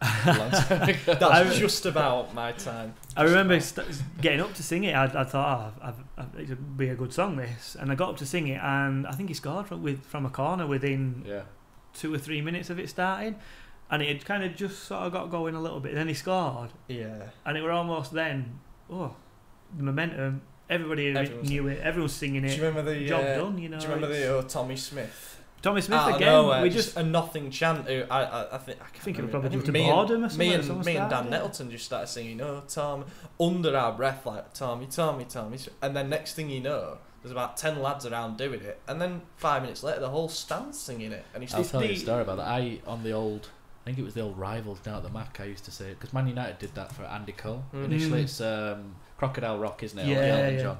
And I said on there, why don't we do this for Barry Horn? And I tried to start it in the jungly bit, and no one was really giving it any sort of thing, and I thought, alright, I'll sit down. And then I went to Bournemouth away, and there's Barnsley away, and I think it probably that 4-2 beating The that we 4-2 took with the game, Millennium yeah. shirt on, Yeah, the yeah. petrol Oh, yeah. green and Yeah. whatever. And there was a guy in there doing an operatic version of that, and I was like, he's doing that song that I said, and it was proper like Russell Watson. Or is it Russell Watson, the English thing? And he's like, oh, proper like wailer, and it was absolutely brilliant. But again, good day, sunshine out. Maybe it just took someone to sing it a little bit better. Yeah. Where's Cosy when you need him? Yeah. The songs are obviously the most important thing. The noise, the colour, and the banners for me are secondary. If you can nail down noise, you're 80% there for me. And songs are a big part of it. And I think sometimes we maybe rush the songs next season, and aim is maybe to slow them down and, also, and go through them a little bit slower. That's a question later, is that? So we'll come to that. If things aren't particularly going well, we do have a tendency to occasionally perhaps bin them off a little bit too soon, whereas sometimes you are just waiting for that reactionary moment, like you said with the Schindler chant, if he scores or whatever. That's all it might take. You know, we're probably going to have a couple of new players next season or whatever to be singing songs for, and people might not get behind him at first, but you know, when Tommy Elphick nods in a 90th minute winner against Derby on that Monday night, all of a sudden everyone's going to be singing. Go on. Go on. No, I haven't got anything. I made one, didn't I, for Tommy Elphick, but I can't remember what it is, so I put it on the group chat. Yeah. Well, stay tuned, listeners, for that. For a Tommy Elphick chant. My favourite two chants of that season were Scott Malone, which was taken from Fulham. That was just a blatant robbery. It was a blatant robbery from Fulham, and they robbed it from Celtic. Yeah. And another one which I think eventually was robbed from Celtic was The Last Christmas. Yeah, that were a good one. That But very seasonal. Yeah. Can't really sing that in that's July. what I mean. I think it started in 16-17 away at Chef Wednesday, I think, Ollie. I think we might have had that one before Celtic, you know, because they started singing it about Brendan Rodgers, and he's not been there. He wasn't there before Wagner, was he? And we sung that about Wagner over that first Christmas, I'm sure. Yeah, Chef. Because it's so obvious, isn't it? You know, but it was Chef Wednesday. Yeah, I'm fairly sure it was Chef Wednesday. I know we're talking about, we're probably going off piste a little bit on your agenda here. No, we're at the end of it now. The one of the biggest issue with the songs is trying to find some originality. It's so easy to hear a song on YouTube and copy it. And do you find it really annoying when people just? It's one thing that really annoyed me at the end of last season, and I don't know why it did, but it did. I think I moaned to you, Ollie, on WhatsApp about it. Was when Norwich started singing LA, the Liverpool thing. And Cardiff sing it, and Napoli's originally. And Liverpool stole it from Napoli, so. Don't get me wrong, you need to take inspiration from other clubs, but to just obvious based on social media and stuff nowadays when you have hijacked something. Does it annoy you when like you start a song like Michael Heffler, and I remember reading someone about 50 other clubs had stole it, and then all of a sudden Everton were doing in the newspaper we're doing a thing to try, where did this song originate from? And it must have been Huddersfield. And you obviously don't usually get the credit, but do you find it boring when you turn up and all of a sudden someone else is going and it's like no, but and then it depends what it is like. Do you feel like you then can't sing it because they're singing it, or do you just sing yours over the top? Or? I mean, it becomes a bit of one-upmanship. It's, we started that, so no one else can sing it. And do you know what, I'd rather English atmospheres be better. So, let's not say we started a song, no one else can sing it, they started that. But copyright. Come on, let's try to be original, and whilst we think of new songs, we try to be as original as we can. All right, we copied the Scott Malone, but it were a good song, so why not? It was a great song. Yeah. Everyone sort of has their own club anthems as well, and nobody's gonna copy them. It's obvious now that you can see on social media when something's made it big in the UK out of nowhere in terms of the chant or whatever, and people start jumping on the back of it.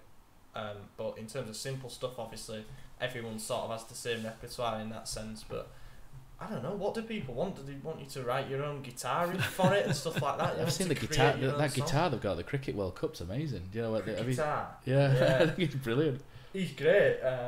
Or however many. He's of them very there good. are. They are very good. It's fun. You can't see that happening next season. Cricket guitar and clappers, can you? It's one of those. Football. That'd be a bit bizarre, but yeah.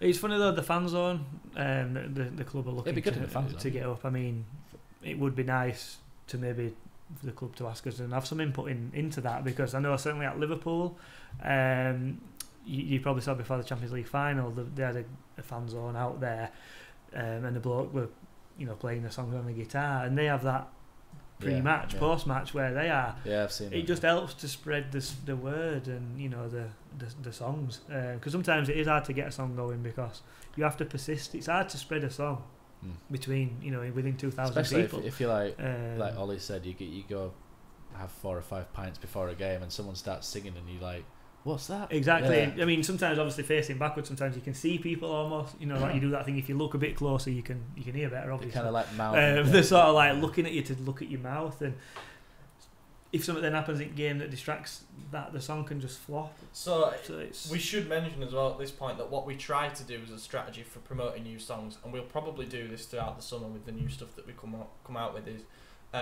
if it's a tune that's already been done somewhere, we'll put a video together where we do that, and we put sort of our lyrics over the top on the video, like a karaoke. Pretty much like I didn't want to say it, but like a karaoke.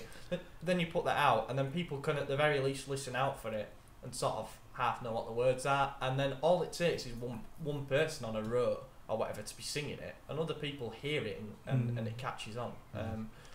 I mean, when you think about it, a lot of our repertoire has sort of come from the last 2 or 3 years, and that's a testament really to you just got to persevere with stuff. I think songs come in and out of fashion as well. You've spoken about the older songs. For me personally, those were the days doesn't get much of an airing. No, next season they're sort of songs that, as a group, we want to try and bring back a little bit more. We've got the modern, again inverted commas, European style ones. Your Sha La La La La. I forgot. I do like What a Night as well. Oh, Since I Was Young might actually be my favourite. Yeah. I think it'd be nice next season to get down. But again, that harks back. It's not just a thing that's not happened this season. Go back in time and realise why that's happened, because we had 4, 5, 6 seasons of no singing whatsoever. So you've got to think, those kids that were just getting into it, 12, 13, 14, wouldn't have had any new songs or the old songs even being sung. So we've almost missed a generation of people who probably be now be early 20s who've not really had that experience at football, which is again what we're trying to do. Thing, we have a section just to the left of us of kids of sort of early teens, and they're the kind of the people that we need to influence, because let's be honest, no one's getting any younger. I won't reveal my age on tape, but 30, I don't want to be doing this in another 10 years. Mid-30s. The thing is, obviously, you need people to carry it on. The core that we talk about, it can get pretty rowdy in there, but what you hope is that the kids that are of an age where they can see it and they want to be a part of it and they can be influenced, eventually they make their way over. And there's certainly enough at that age that sort of stand around and certainly sing along. If you think, well, give it 3 or 4 years and they'll want to be part of the core, part of the block that we have. I think as a teenager you like to do that, don't you? You like to stand there and you like to have a laugh, don't you? And then eventually you kind of slowly sneaking it back, and before you know that's I mean, even this season we've managed to increase numbers. After back end of last season we were doubtful, but as we've been allocated a bit of a bigger section and filled it, so we're obviously doing something. An interesting question is, last season there was a change since in the Premier League there's a change away from that huge covering, that separated home and away fans. How have you found the it's almost like a gate, isn't it? I can't remember. It's like a rail, isn't it, that comes down? How have you found that rail with the away fans? There's never seems to be any problem. I'm sure there's a little bit goes back and forth and what have you, but how have you found that? And it's lined. How do you think that all? In it pretty much, so there would never really be any bother because you're just about far enough away. I witnessed it firsthand when. Do you think it improves it though? Do you think it improves the atmosphere as well because you're closer? I don't think it makes too much of a difference really. You still get the same sort of people that were there. If anything, you've got lads who perhaps are more the casual type who want to have a pop, who would feel a bit more confident doing so, knowing there was 20 foot of tarpaulin between them and the away fans, as opposed to them being within literally punching distance. But I think it's improved the aesthetic of the stand, definitely. But in terms of how it affects us as a group, I would say it doesn't really, because we're not close enough to it, and we don't tend to. Because you guys are at the front, in the middle, front and centre. Exactly, yeah, and don't get me wrong. Sometimes you might be getting a bit of can't swear, can I? Off other fans. Slaver. Yeah, might be getting a bit of lip from other fans, and then you score, you equalise or whatever. United's a good example of that, and you do tend to sort of react to that, and that's the nature of football fans. It's tribalism, innit? And that's what gets the blood pumping. That Man United game was probably an example of a great atmosphere, because we went 1-0 down. Everybody thought it was done and dusted, but the atmosphere of that game was excellent. The Man United game and the game before it, I can't remember who it was. Leicester. Were it Leicester? The second half of that and the Man United game were possibly two of my favourite atmospheres. Certainly the Man United game, like you said, we'd gone behind, we'd come back. It were almost one of those games where people were just there to enjoy it.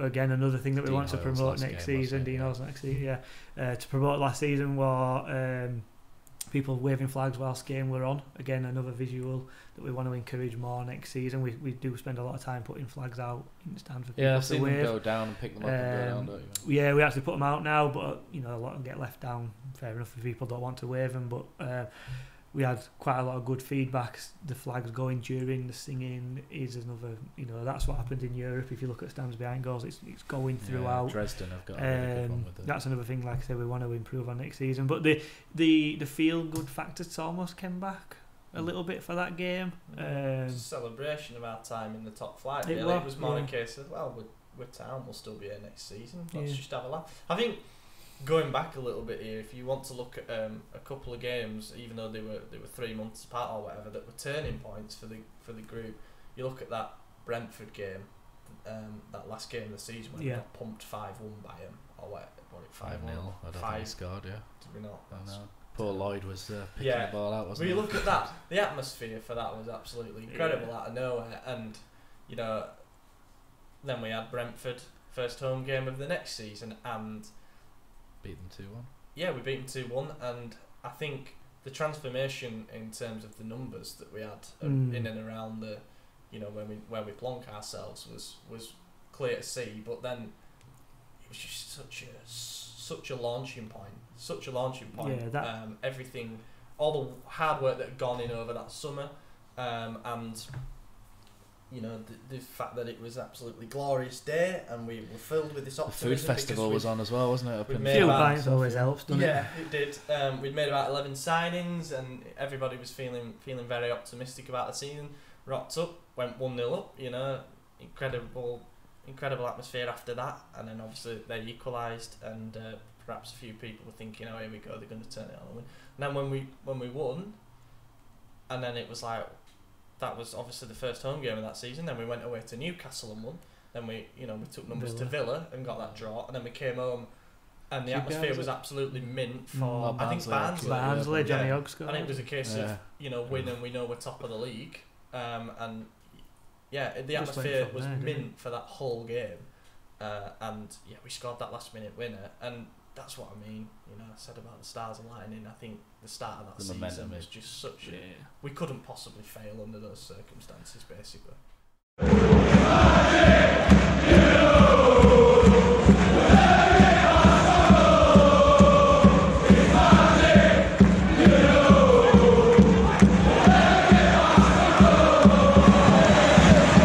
So enough of the past. What's happening in the future with the Cowshed Loyal? So, main aims for the future, obviously continue to build on what we've already got. Like I've said, we've expanded the core. With a few people have moved out, but we've actually sort of increased the hub, shall we call it, down at the front. We've got display lined up, opening game of season, full stand display. We'd love to do a display every week, but logistically and monetary, it would just be impossible. Like I say, we have a small group of numbers who can actually get down to paint the displays. They do take a long time. I mean, some of the big surfer flags are 20 metres long. Finding somewhere to put it is difficult enough. So we want to, I think, focus on the quality. Like Oli said, we don't like to. I'd rather do 3-4 a season, good ones, than 10 medium-sized ones. What's been your favourite display though? I haven't really asked that, but in terms of display, which was the best one? I'm biased in this because this was the one that I designed, but the one where it was the Unity one and it was all the players linking arms. Yes. That was the one that I don't know, maybe it was just because I put a lot of work into designing it and stuff like that. That was good. That was one that was done within the group. I like the Yorkshire Rose. Yorkshire's number one. I think it got a lot of social media attention because it was probably his first, what I'd class as a difficult design. It had various elements. It had a banner at the front. The rows were actually cut out. They had the flags. So I must admit, I think that one was probably my I think my as favourite. well it's important to point out at this point that even the best groups in Europe don't do displays for every games, and they will do ones that they're happy with and ones that they're not. You told me not to mention them before we came on, but obviously I go watch Milan a few times a season, and they've got one of the oldest ultras groups in the world, and obviously know a few people who were a part of that, and you know they have a lot bigger numbers than what we do, and they have a lot better contacts in terms of materials, and they can call on 30 people at the click of a finger who will come down and put hours in, and they set up for displays, particularly like the derby game against Inter and games against Juve, stuff like that. They start setting up the morning of the game when it's in the evening, and they can be in the stadium for 6 hours making sure everything's right. They've got a guy who's going and putting printed instructions on every single person's seat, so they know the exact timings of when stuff's meant to go up. That's the kind of thing. Sounds like a set list for Elvis, doesn't it? Yeah, a little bit. But that's the kind of organisation that I won't say we're up against, but we aspire to. Yeah, I don't think people realise, do they, how the lengths that you go world. to. It's little things sometimes that can be annoying. I mean, you talked about the psychedelic terrier, as you called it. Hypno-terrier. You look at the pictures from that, and it's little one of things. my favourites is the hypno-terrier. Again, you'll look and I thought it were brilliant. We looked and there were small pockets of fans that weren't holding the card up, for example. So it just kind of detracts a little bit from the display. You've been down there maybe 2 or 3 hours putting this stuff out, and all right, we're a night game, so some people might have just been a little bit and late. Johnny in C55's not held. He's not held his thing up, and as daft it seems, you can track them down. Ben Graves. a few of them missing though can really detract from the display. So I think this season what we're probably going to do is promote them a little bit more, ask people to get in a little bit earlier. We started to do that with a few of our last maybe a bit more. Maybe we can never get the megaphone. Oi! Get in! There's a culture though among English fans, and I'm one of these, to be fair, who like to go and have a pint before the game inside the ground, and don't necessarily want to be at a seat 20 minutes before kick-off, ready to hold up a display. Whereas in Europe that's not really the case, because you can literally drink inside the ground. And for us, sometimes people might be staggering to their seat a couple of minutes before kick-off. You can't really tell people how to enjoy the game. However, all we can do is make sure that the word's out there in advance enough for people everybody to enjoys the game differently, want. Of course they do. Exactly. So I think in terms of aims for the future, we want to be more consistent in terms of atmosphere vocally. In terms of our displays, we always want to push ourselves. We want to be more and more ambitious. We're always talking about doing a full stand display. Maybe that will come, when we go over, whether it'll work logistically, one that goes over multiple blocks. We'll see if that happens. And I think from even a merchandise point of view, don't want to sound too commercial, but we've got some new designs coming out for t-shirts and stickers and stuff like that, so it's just a case of spreading the word in that way as well. And ultimately, I think the most important thing, aside from all of that, is that we always actively encourage people who see what we do and like it and think that they've got ideas and they want to be a part of it or whatever. Come down to us before the game. Reach we you will, on social we will be media stood as there. well, Just can't grab one of us, introduce yourself, and just say, and goes from there, man. The amount of people that have sort of become acquainted through that, or even on social media, send us a message, drop us a tweet, whatever, and get involved, because we're always there, and the more people we have on board, the better, and the more ideas we have, the faster we'll grow. So a question that's coming from Cozzy, not Pozzy, on Twitter was, in Ultras the Spain... Can you let me in? Stood outside. No. The Ultras in Spain don't really care about the result. I thought we did really well last season in there, considering the product on the pitch. Does it worry you that because obviously Premier League, Huddersfield aren't really expected to be in the Premier League, so being in there is almost like a bonus, whereas Championship you maybe view as home a little bit more, in some areas, or some people do. So do you think maybe that if we're 17th, 18th, 19th or lower by Christmas, do you think things could potentially turn and then it may be another difficult season, or do you have plans to keep it going, and do you think the Cowshed Loyal is strong enough to weather something like that? I think as a group, certainly there's no risk of us going under or disbanding in. We will always strive and try our best as a group at the front to keep the atmosphere going. We can't control what happens elsewhere. As I said, we are 50, 60, 70 in a stand of 1,800-ish. If the rest of the stand don't want to sing, they're not going to sing. You can't. Do you ever think about maybe putting putting strategically people in little pockets? We have thought about that, yeah, we have. and decided not to do it for whatever reason. It's difficult anyway because we all literally have season tickets where we are, don't we? So, but it's a difficult one because I think as many songs spread from the back of the stand as they do from what we start at the front. So the logical fix to that would be to have someone in the middle who spreads our songs further back. But personally, we can't start every song, so I think at the moment we don't actually have that bad a balance. No, I think it's a good divide. There's a little group at back who tend to sing, and if we're having a lull, they may take over and vice versa. I think all we can do is keep at it and hope that everyone kind of joins in with us. I do genuinely think the mentality has started to change over its last 18 to 24 months. I do think a lot of, certainly last season, if you spoke to a large majority of fans who go to games regular, if their team were bottom of the league, you talked about Newcastle, for example, as being great fans. Yeah, exactly. I can guarantee if Newcastle were putting in the performances and as we were, they've all shredded their season cards, haven't they, after the Rafa news? Well, it could have got really nasty at times. We weren't performing, we were playing poor. And trust me, in Europe, they'd have let the players know about we actively, as a whole fan base, maybe the Premier League novelty thing had a bit to do with it, I don't know, but we stuck with that. We stuck with those players, and a lot of them didn't really deserve it. So, I'm in terms of next season, whether that would happen again in the lower league, I don't know.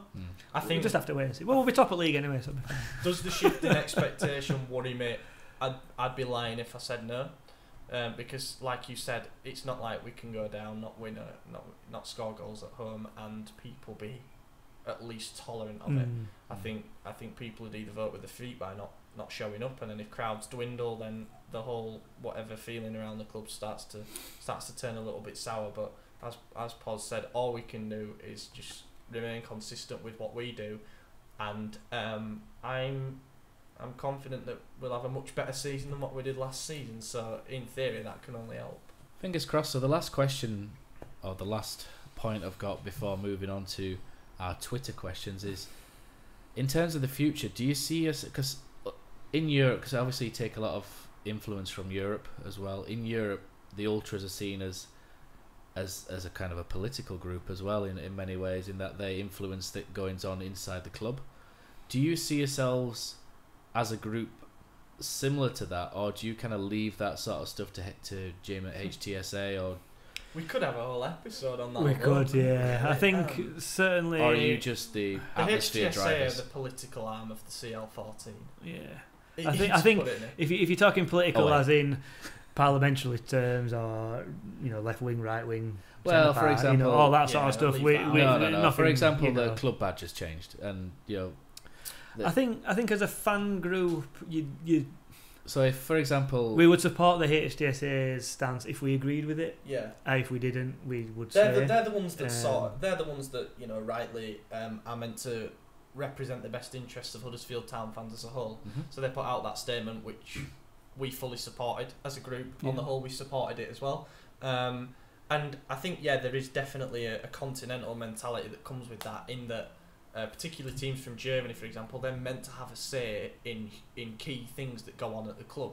One of those things is changing the club crest, especially introducing a new logo for the second time in 2 years.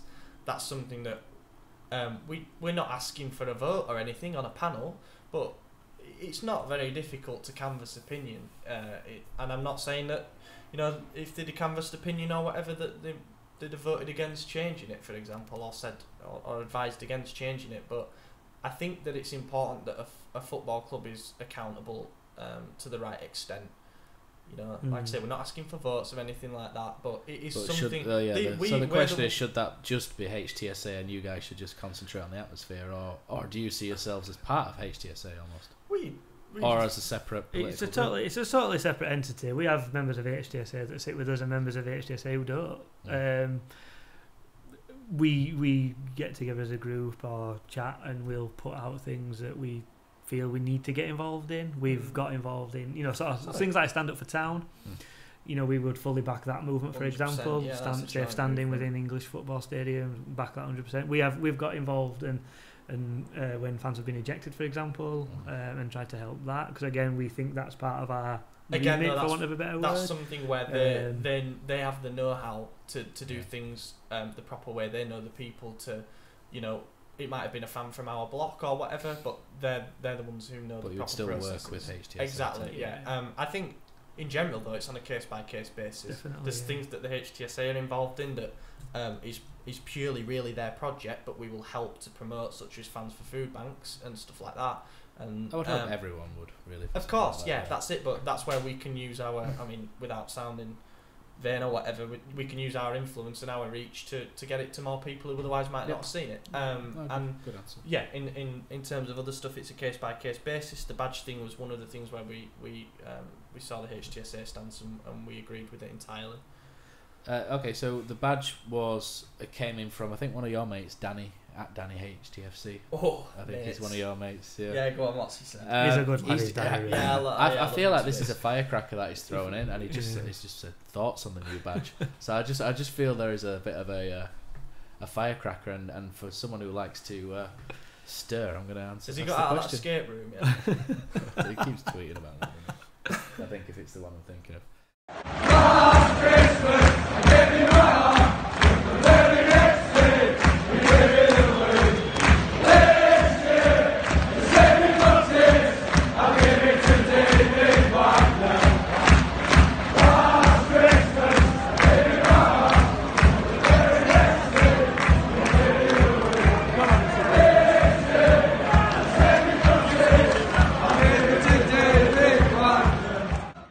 Yeah, so what do you think of the new badge while we're talking about it? Do you want a personal opinion or a group opinion? Or? Personal, yeah, personal. It's good personal. Personally, two statements. I don't like the badge, and I don't like the way they went about changing it. That's long and short of it, really, from my own personal opinion. Yeah, the badge itself it's not particularly offensive, but I think it looks poorly designed. There was a guy called Tom Bradshaw who did a better one, didn't he? Well, he just changed the shading, didn't he? And I mean, the thing is, I am assuming the club hired a professional designer to do it. I think it'd be fantastic media to do it. Oh, you would imagine. I don't know for sure, but I would think as a club partner they would. Tom is a professional designer and a fan of the club who would gladly sort of canvass opinion on what people thought about his designs. I'm not saying employ Tom to do it. I did on Twitter. He put one out, didn't he? And it was good. It was good. And the response was generally good. And I'm not saying employ Tom to do whatever, but that's kind of. There are a lot of. I posed this to Sean, with regards to the kit. When we had Sean on the thing, and there are some really good designers. That Peter O'Toole, we've seen. In terms of the kit, Peter O'Toole. You got. He's helped us as Peter. Tom Bradshaw. Tom Bradshaw. It's a brilliant Twitter username. I love that guy. I do like that. He's always steaming it away. The guy I want to be. I love to meet him. He was the one as well who championed the Late in May 2017 song. He just sung it repeatedly on the concourse, and next thing you know, you're singing Everybody's singing it. Yeah, and Johnny Hildred as well, who's done a lot of stuff for. I think he might have done some Cowshed Loyal stuff. So there are three really good designers. With Huddersfield Tech Blue and White Blood, if you like, who could do stuff, such as create badges and what have you, and who do it maybe not necessarily for the love of the club, but they would do it at a good rate. And I did ask Sean, with regards to kits, would you let someone design it? And I think that was a lot more difficult because of who we use and the templates we use. But for a badge, it would be interesting if he got a number of different people. I seem to remember voting on a kit design at some point in my life. Yeah, that was the Millennium one. Maybe not Millennium, the Centennial. Maybe a stock set of templates, maybe. But I think Ollie touched on it before. I'm not asking to have a vote on who we sign as a right back or what washing powder we use to wash the kit. I don't really care about things like that. But the badge represents, as a fan, I feel the badge represents the club, which represents me. Yeah. And how do you do it? Do you contact everybody? I mean, get a majority. I think the problem is if you get honest, too many. I think what Sean said is if you get too much opinion, you get too many. Too many opinions, this is perhaps so to speak. Too many people wanting different things. This is perhaps too simplistic. We're supporters, we're fans, but we are also ultimately, at the end of the day, customers, and therefore I would like to say stakeholders. They should care about our opinion because we're the ones who have to buy or choose not to buy the stuff with the badge on. You know what I mean? That should be something that they're interested in making at sure least getting some feedback. Do you think it makes as much difference? Because obviously, if say, for example, they changed the badge down the road and the guy there is not a fan of the club, you know, and they ended up with a hilarious. At least it's not as bad as that. Let's be honest. It was a clip art thing, didn't they? But you know, do you think it makes a difference now? We've got Phil Hodgkinson, Dean Hoyle, people that fans Hanhoff, you know, fans on the board. Do you think it makes that as prevalent, if you like, if you've got fans making decisions at board level, or do you still think that it could potentially be? End of the day, club's got to make money, so as much as they may want to do X, Y may be better commercially for the club. So I suppose it's a really fine balancing act for the board, and we don't know what goes on in that boardroom and who says what and town fans costings, and you know you've got to give them credit for what they've done over the last. You got to give them some trust as well. Of course you have, yeah. Like I said, I don't want to. They've earned that, you know. They've earned that. I just think with the badge itself, it's a big thing. I think for some people don't even care. I think if it hasn't been for the second time in 2 years, so for example, there was obviously absolutely no consultation about the change of the badge on the kit, which was then used as sort of I don't know what you want to call it, an emblem rather than a crest. You know, the terrier with the ball on its own, and then to change it again. You know, it's sort of like, how many times are you going to do this without? I think it was kind of a. Ironically, I think the I think they wanted Chinese to keep terrier that as it's now been donned because it's a Westie. Westie. Honestly, it's a Westie. It's not a Yorkshire Terrier. It's a Westie. They were a modernised version of the Red Terrier for one season. That's fine. I think Yeah. people got on board with that. I might not have liked it, but you know, at least it had a link to something. Whereas, Yeah.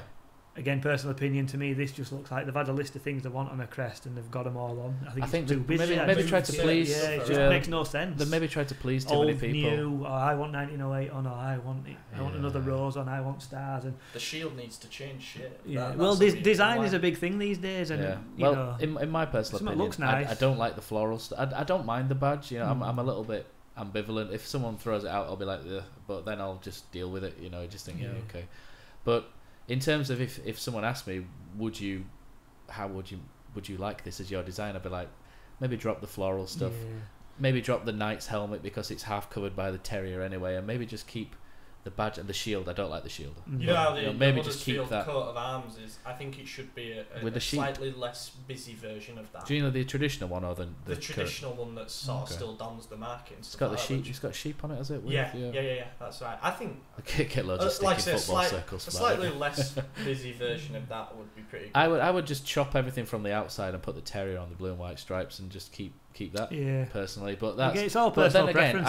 I could put that out, and 100 people out of 100 could say no, that's rubbish. So well, we've been discussing this for 2 minutes, and we've just said about 10 different things. So it must have been an absolute nightmare to this design. goes to what goes to what Sean said. If you ask too many people, you get too many answers, and nobody's happy. You know, at the end. But I just think for something like that, and I read an article when Man City changed their badge. They had a 6-week consultation. Ironically, that badge looks like our old one under Rubery, and they went through a consultation, and I think they started off with 20 designs, and then they voted, whittled it down to a 3, and alright, you might not have liked the final one, but at least you've had a bit of a say. You've been involved, but Man City, multi-million pound marketing campaign, we probably don't have that time and or resource. And I think they'll be scared of if they don't really have the means to have it on the website, and then police if it gets hijacked by fans of whoever. All it takes is We've seen Leeds' attempt at pleasing the fans with a new badge. You know, they claim to have consulted a lot of people on that, and I don't know who they consulted. They certainly weren't Leeds. MS Word clip art. I think they consulted on that one, but we'll move on from that.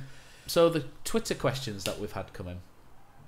The first one that we've got through is from Dan Peckett. Dan's really great at getting involved with the show. Get a lot of interaction for Dan. Good name as well. Peckett. Not far off you, though, is it? No, it's not actually. A couple of pals there. Could be a branch of lawyers there. Porritt and Peckett. Solicitors. So Dan's tweet says, "What's everybody's favourite memory of Scoffer?" So obviously it was Scoffer's funeral last Saturday. This might not go out immediately, but you know we're filming. Not filming.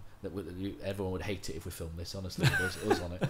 But we're recording this. Ollie's looking offended now. Ollie's still young. But we've done this on the 27th of June. So Scoffer's funeral was on Saturday.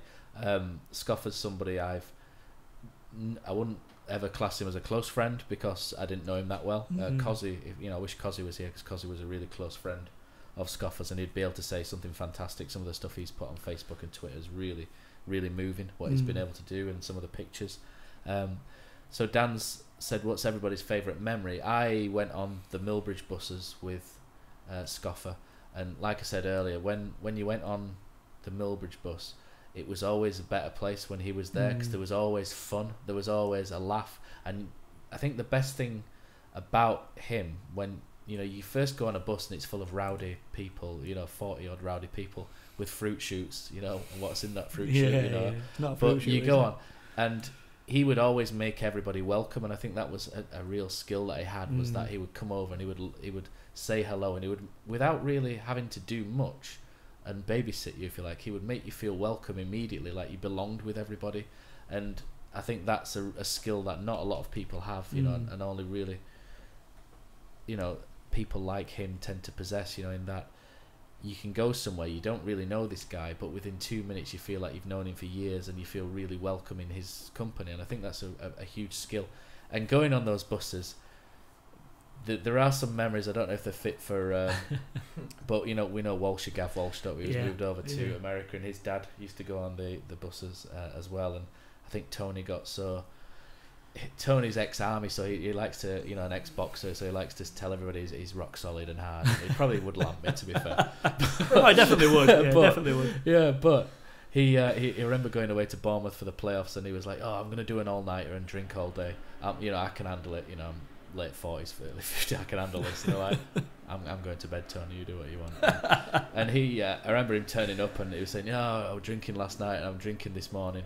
And we went down on the Millbridge bus, and he did quite well, to be honest. Remember Paul Aspinall, who's just had a come off his bike, and Paul's not going to listen to this because I don't think he's that bothered about Huddersfield, but if anyone who knows him does, we wish Paul all the best with his recovery from falling off of his bike as well. He's a really top man in his company as well. He was on the Millbridge bus. Yeah, done a few away days with and Paul. He never made it into the ground. He fell asleep underneath the bus, moving in, because Sky moved. Didn't have. I think the other one was Swindon versus Peterborough. Swindon versus. No, that can't. Am I getting Swindon versus Charlton? Yeah. Danny Ward was mint for Swindon. Yeah, and they moved our game to. No, it can't, because it was played Peterborough in the final. So Peterborough MK Dons, wasn't it? Right. So Swindon Charlton was the year before. 12:30. Yeah, so the Sky moved it to 12:30, and then had a more local game at 5:30. Thanks, Sky. So we got there for about 11:30 on the bus, and Tony's still going at this point, and Scoff's keeping an eye on him as usual. And we got up into the stand, and Tony sat behind us because we all had tickets together. And Kevin Kilban scored, with a header. We're all jumping up around. We turn around, and Tony's collapsed. It crashed. It absolutely gone. And he missed 80 minutes of the game because he'd not slept the night before. Wow. He'd had a few drinks on the way down. He was blathered. And I just remember Scoff looking after him. And then when he turned his back for 2 minutes, Wayne Diggers had Jane's lipstick and drawing stuff all over his head. And it was a good trip, and he was fuming when he woke up. But, I can imagine. We stopped a few times, and I remember Scoff, doing helping with collections at Lutterworth and stuff, to look after the bar and organising different things. And it was a lot of fun. And there's a story which down in Southampton, which I didn't go to on one of the trips with Harris Langfield. Harris is.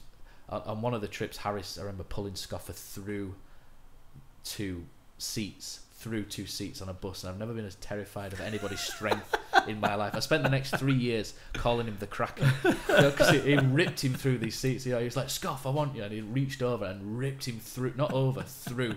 And Scoff's 6'3" and 15 stone, and he's ripped him through. Honestly, I've never been as scared as anybody's strength in my life as what Harris's was.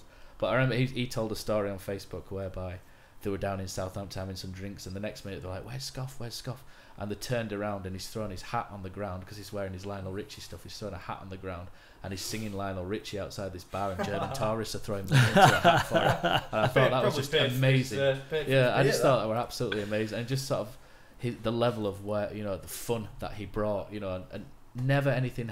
Always harmless, always fun. And my favourite memories are just in how he made away days more fun, and we went to Charlton, and I remember taking a picture with Scoff and Benicophobia at Brighton away and stuff, and we're always a lot more fun when he was around, and I think there's a lot of people who'll genuinely miss him. But so obviously all the best to Scoff and Scoff's family. Yeah, I mean, I went just to sort of follow on from that. I actually went down to his funeral on Saturday, and it were nice to see so many people there. I think he was one of those blokes that you knew him if you didn't know him, kind of thing. You see him, You knew of him, but you kind of felt like you knew him just because you'd heard so many Mark stories Ainley, about him. those sort of characters. Yeah, Russ Fotherby, Mark Ainley. They're just people who you know, familiar face without knowing. Regrettably for me, I only really spoke to him on a handful of occasions, but he was always a familiar face. One of those people where you felt like you could go and talk to him, because you spot each other at away games and stuff. Yeah, like that. I always had to say how do to one and stuff. Sad, very sad.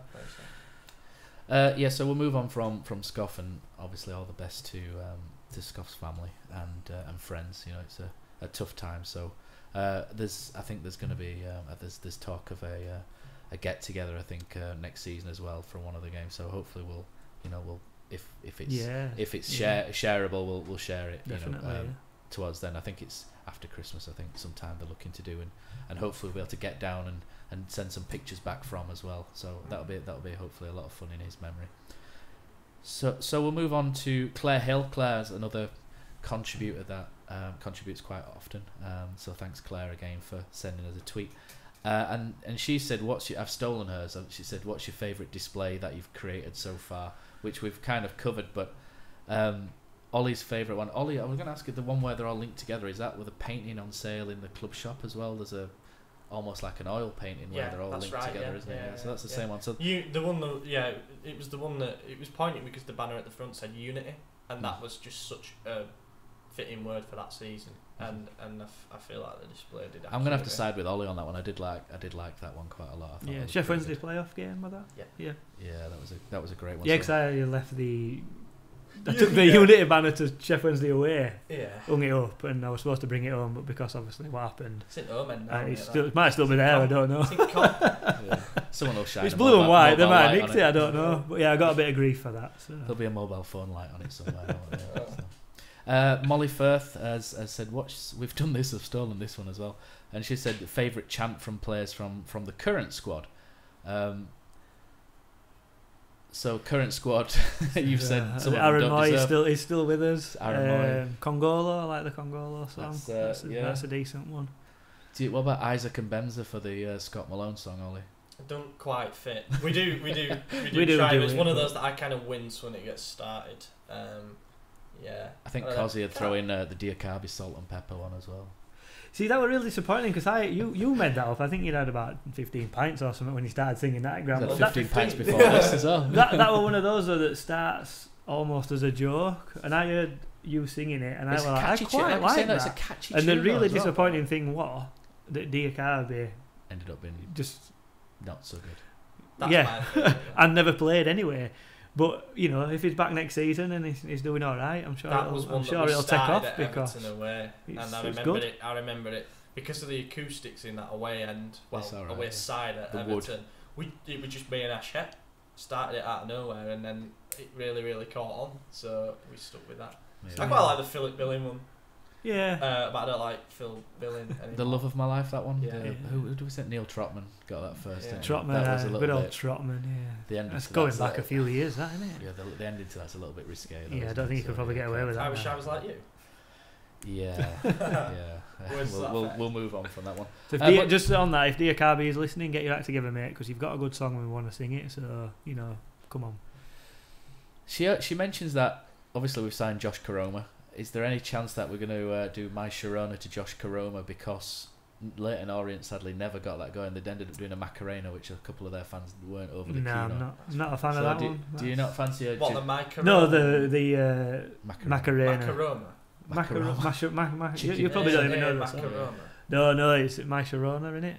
No, I know the My Sharona one. Yeah, they're doing a Macarena at the I'm just confused about this Macarena. I think you were probably too young, mate. For Macarena? I think it was Hey Josh. School discos, mate. Hey Josh.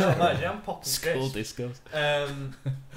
We'll see what we can do. I'm not gonna rule it out, but I don't think so. It doesn't really lend itself to a chant per se, and you can't imagine loads of lads in the South Stand singing "My Corona." Josh Caroma. I think it's one of them. Sometimes a song works like that, but you've also got to then think it's got a roll. So if it doesn't have a natural roll, it's the lead up to that. The chorus where it's like it's quite difficult. And if we can maybe get something it's the loop in a song sometimes. You've got to. I think that's a watch this space. We'll see what we can do.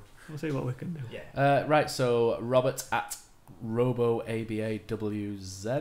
Not sure where that is, but he deserves a reprimand as well because he's talking in Geordie as well. So he's put, what would you say has been your best memory in relation to the Cowshed Loyal, whether that be display after hours of hard work being well received by the fans, time spent with other members, or just general football memory? So away from displays and singing, you could. So it's a good question, is that? Even though he's put yous in it. So it sounds a little bit soft, but like sort of the mates that I've made through the group, just. Pozza's nodding, but I don't think he wants to acknowledge because it's a bit soft. Well, I didn't include Pozza in that. He's not. I don't like anyone group, if I'm honest with you. No, but it's funny how you sort of move from, like I say, sitting at games with my grandma, and all of a sudden you go in with a group of lads who are sort of your age, who are very similar to you, and it's just completely transforms how you spend your weekend, I guess, doesn't it? I think personally, with regards to the sort of displays, the Yorkshire Rose one took a lot of work to prep, and I think it's probably one of it's my favourite one, most effective. I think Ollie touched on it earlier, the whole unity of the stadium when everyone decides to join in, to stand up for town. There's been some fantastic renditions of Smile a While, which is something we've tried to push at kick-off, and that seems to be almost ingrained now. Sometimes a little bit too quick to start, maybe. But yeah, that's kind of ingrained. That's growing all the time. I just think it's just the last two seasons of just from start to finish. Like a proud founding father. Start. Well, yeah, like a proud founding father, yeah. I think Spurs at home when the first season. That was good. It was 3-0. Even though it was 4-0. Yeah. No one seemed to care. And I think sometimes when you've got that attitude, it stifles the away fans as well, because historically again, like, we're winning 4-0, we should be out singing them, yet we're out singing them, and it tends to dampen their spirits, so you get a better atmosphere anyway. Spurs fans end up clapping across, don't they? Yeah, which is a bit of a strange thing to happen. It's a bit unusual. Don't like that. No. I'd rather they be users. Oh dear. Right, so our mutual friend Dale the Misery Marsden. Yeah, negative. We love giving Dale some stick, but he's a good really lad. Like he's a good lad, really. He's a good lad. Says, can we please slow? See, he's moaning again, but he's saying, can we please slow some songs down? I agree with him on that. Just in football in general, it's not just town. Remember when England fans sing the national anthem? They've pretty much finished it before you're halfway through the first verse. And it's a football fan thing, and it's because it's tribal, and you're trying to shout and chant and get things going. It's I think sometimes a lot of people have a habit of doing it too quickly. But do you think there's any chance of slowing things down a little bit, maybe? I mean, ideally, some of the songs should be slower, and I think that's where the drum comes into it. You've mentioned we have a drummer. We try work. He's only a young lad, so we do try work with him to sort of the drum, as in any sort of band. Keeps the beat, keeps the pace, and sometimes it can get a bit excited and it goes a bit too quick. It's one of them. Yeah. It's an historical problem that's not just going to change because we put a few tweets out about it. It's changing. Dale does say the atmosphere versus Man United was great, and he says everyone enjoyed that. Oh, cheers, Dale. That can't have been input in that. He's had something nice, is it? Must have had it. There's certain songs that definitely lend themselves to it. For me, we always sing "Oh When the Town Go Marching In" far too quickly. If we did that the really Spurs slow version slows, and also I would really like us to do, I think I've said this before, the first bit of Those Were the Days quite slow would be quite good. You know what I mean, like the original song kind of was. No, I'm not gonna. No, I don't think even you can put an effect on that. Stepping on Cozzy's toes a little bit there, but he's not. Yeah, I think like you say, it's an English thing to get through stuff as quick as you can, and it's almost like you're trying to get onto the next It's song like beating your chest, isn't it? It's yeah. like going into war, almost like you're almost trying to get onto the next song sometimes before you've even finished last Anglo-Saxons one. beating I think that's the against the length of the songs as well. Keep the same song going for a longer period of time, because sometimes we feel that we've rushed through pretty much this whole repertoire by 25-30 minutes, and then you're just repeating. So I think the Luton Town Away were a good example of that. It were a new song that started to gradually build, and it kind of proved to us that if you want to introduce a new song, you've got to give it 10-15 minutes. It might pick up, it might drop off, but when it does drop off, as a group, we've got to keep it going to spread it again. So yeah, we'll try our best to I think slow it down. I think it's fair to bear in mind not everybody's as keen on social media looking for stuff like this as you, so they just hear things on a Saturday, so it's a snowball effect. It's a difficult one.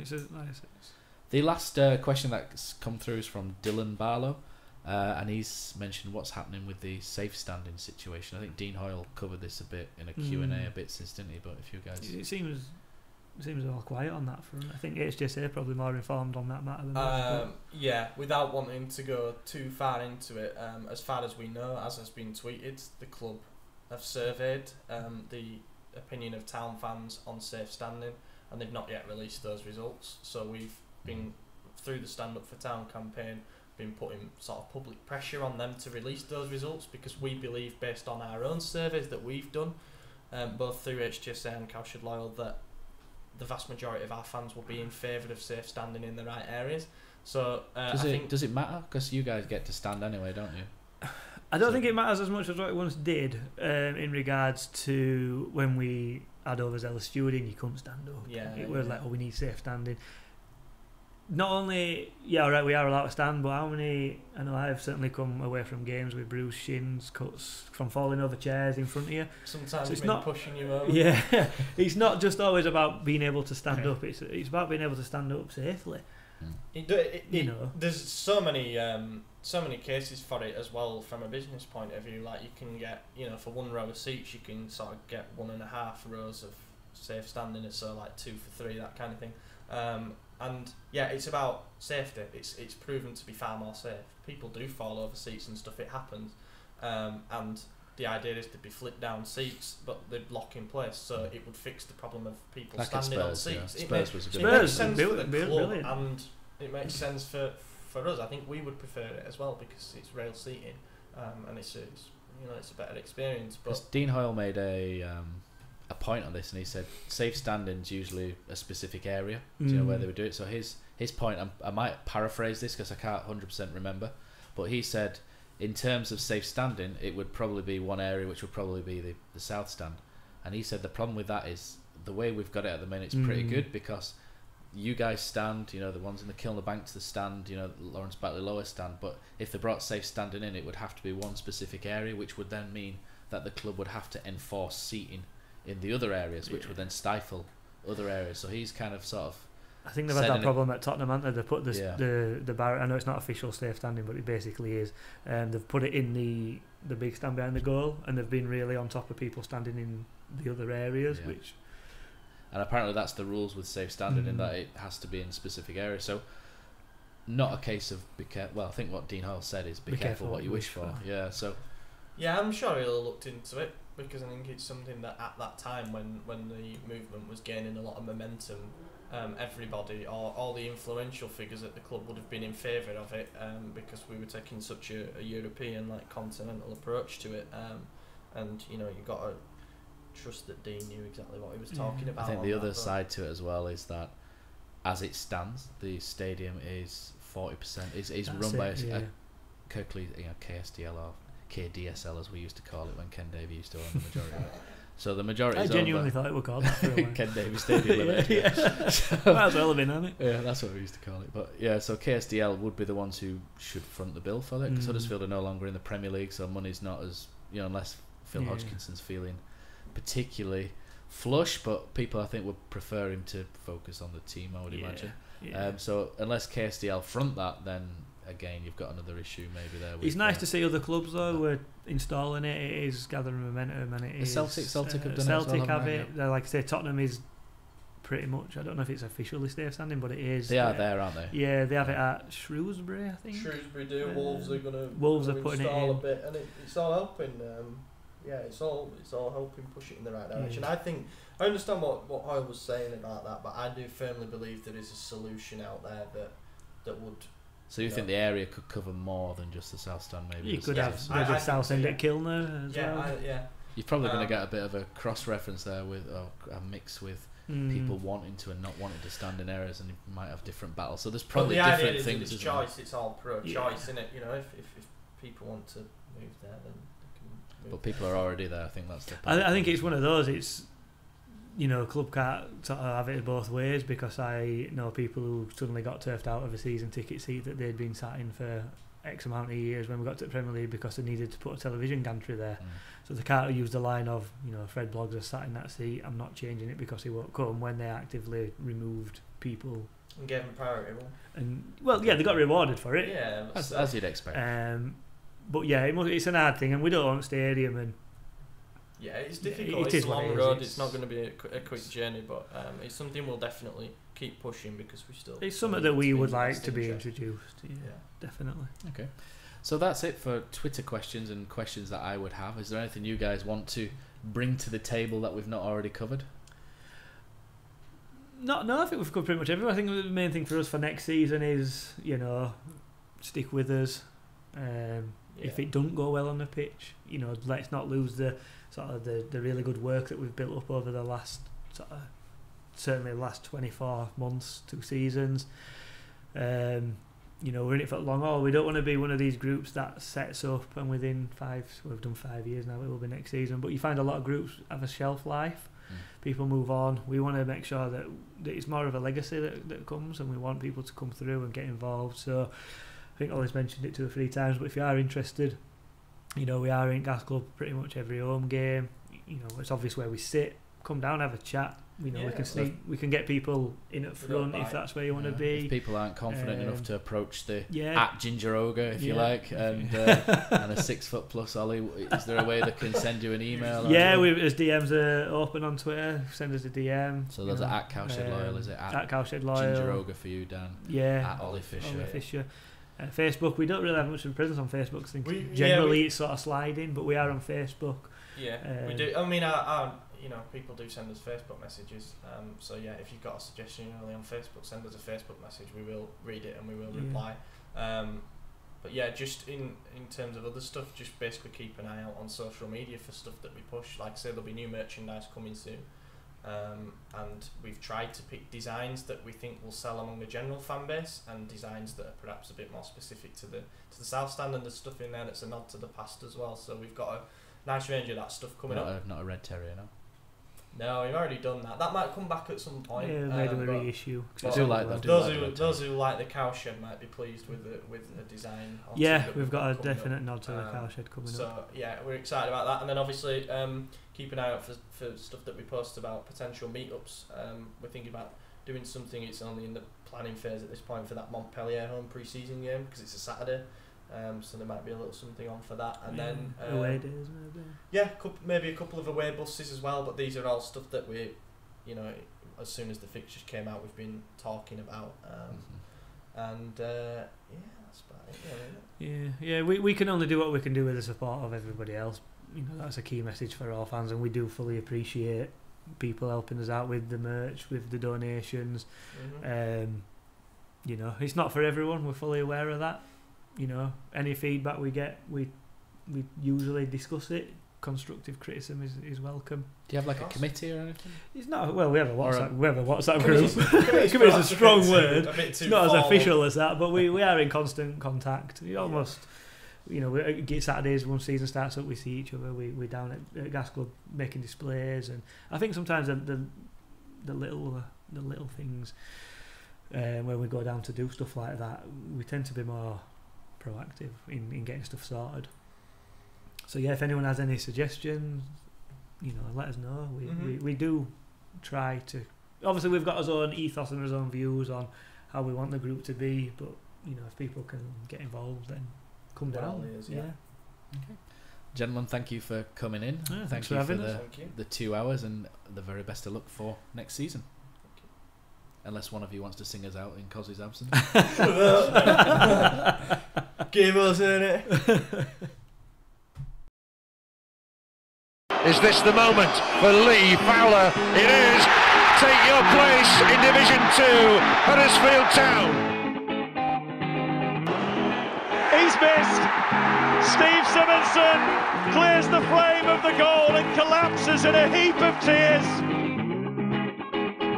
Pate's got a chance. Pate scores! Jack Pate scores! Heffer's in there! Smith scores for Huddersfield Town! 3-2 Town! Forestieri, Danny Ward saves! Danny Ward saves! De Quattro's in, round De Gea! 2-0 Huddersfield Town! Christopher Schindler has a chance to write his name in Huddersfield Town legend. And he takes that chance!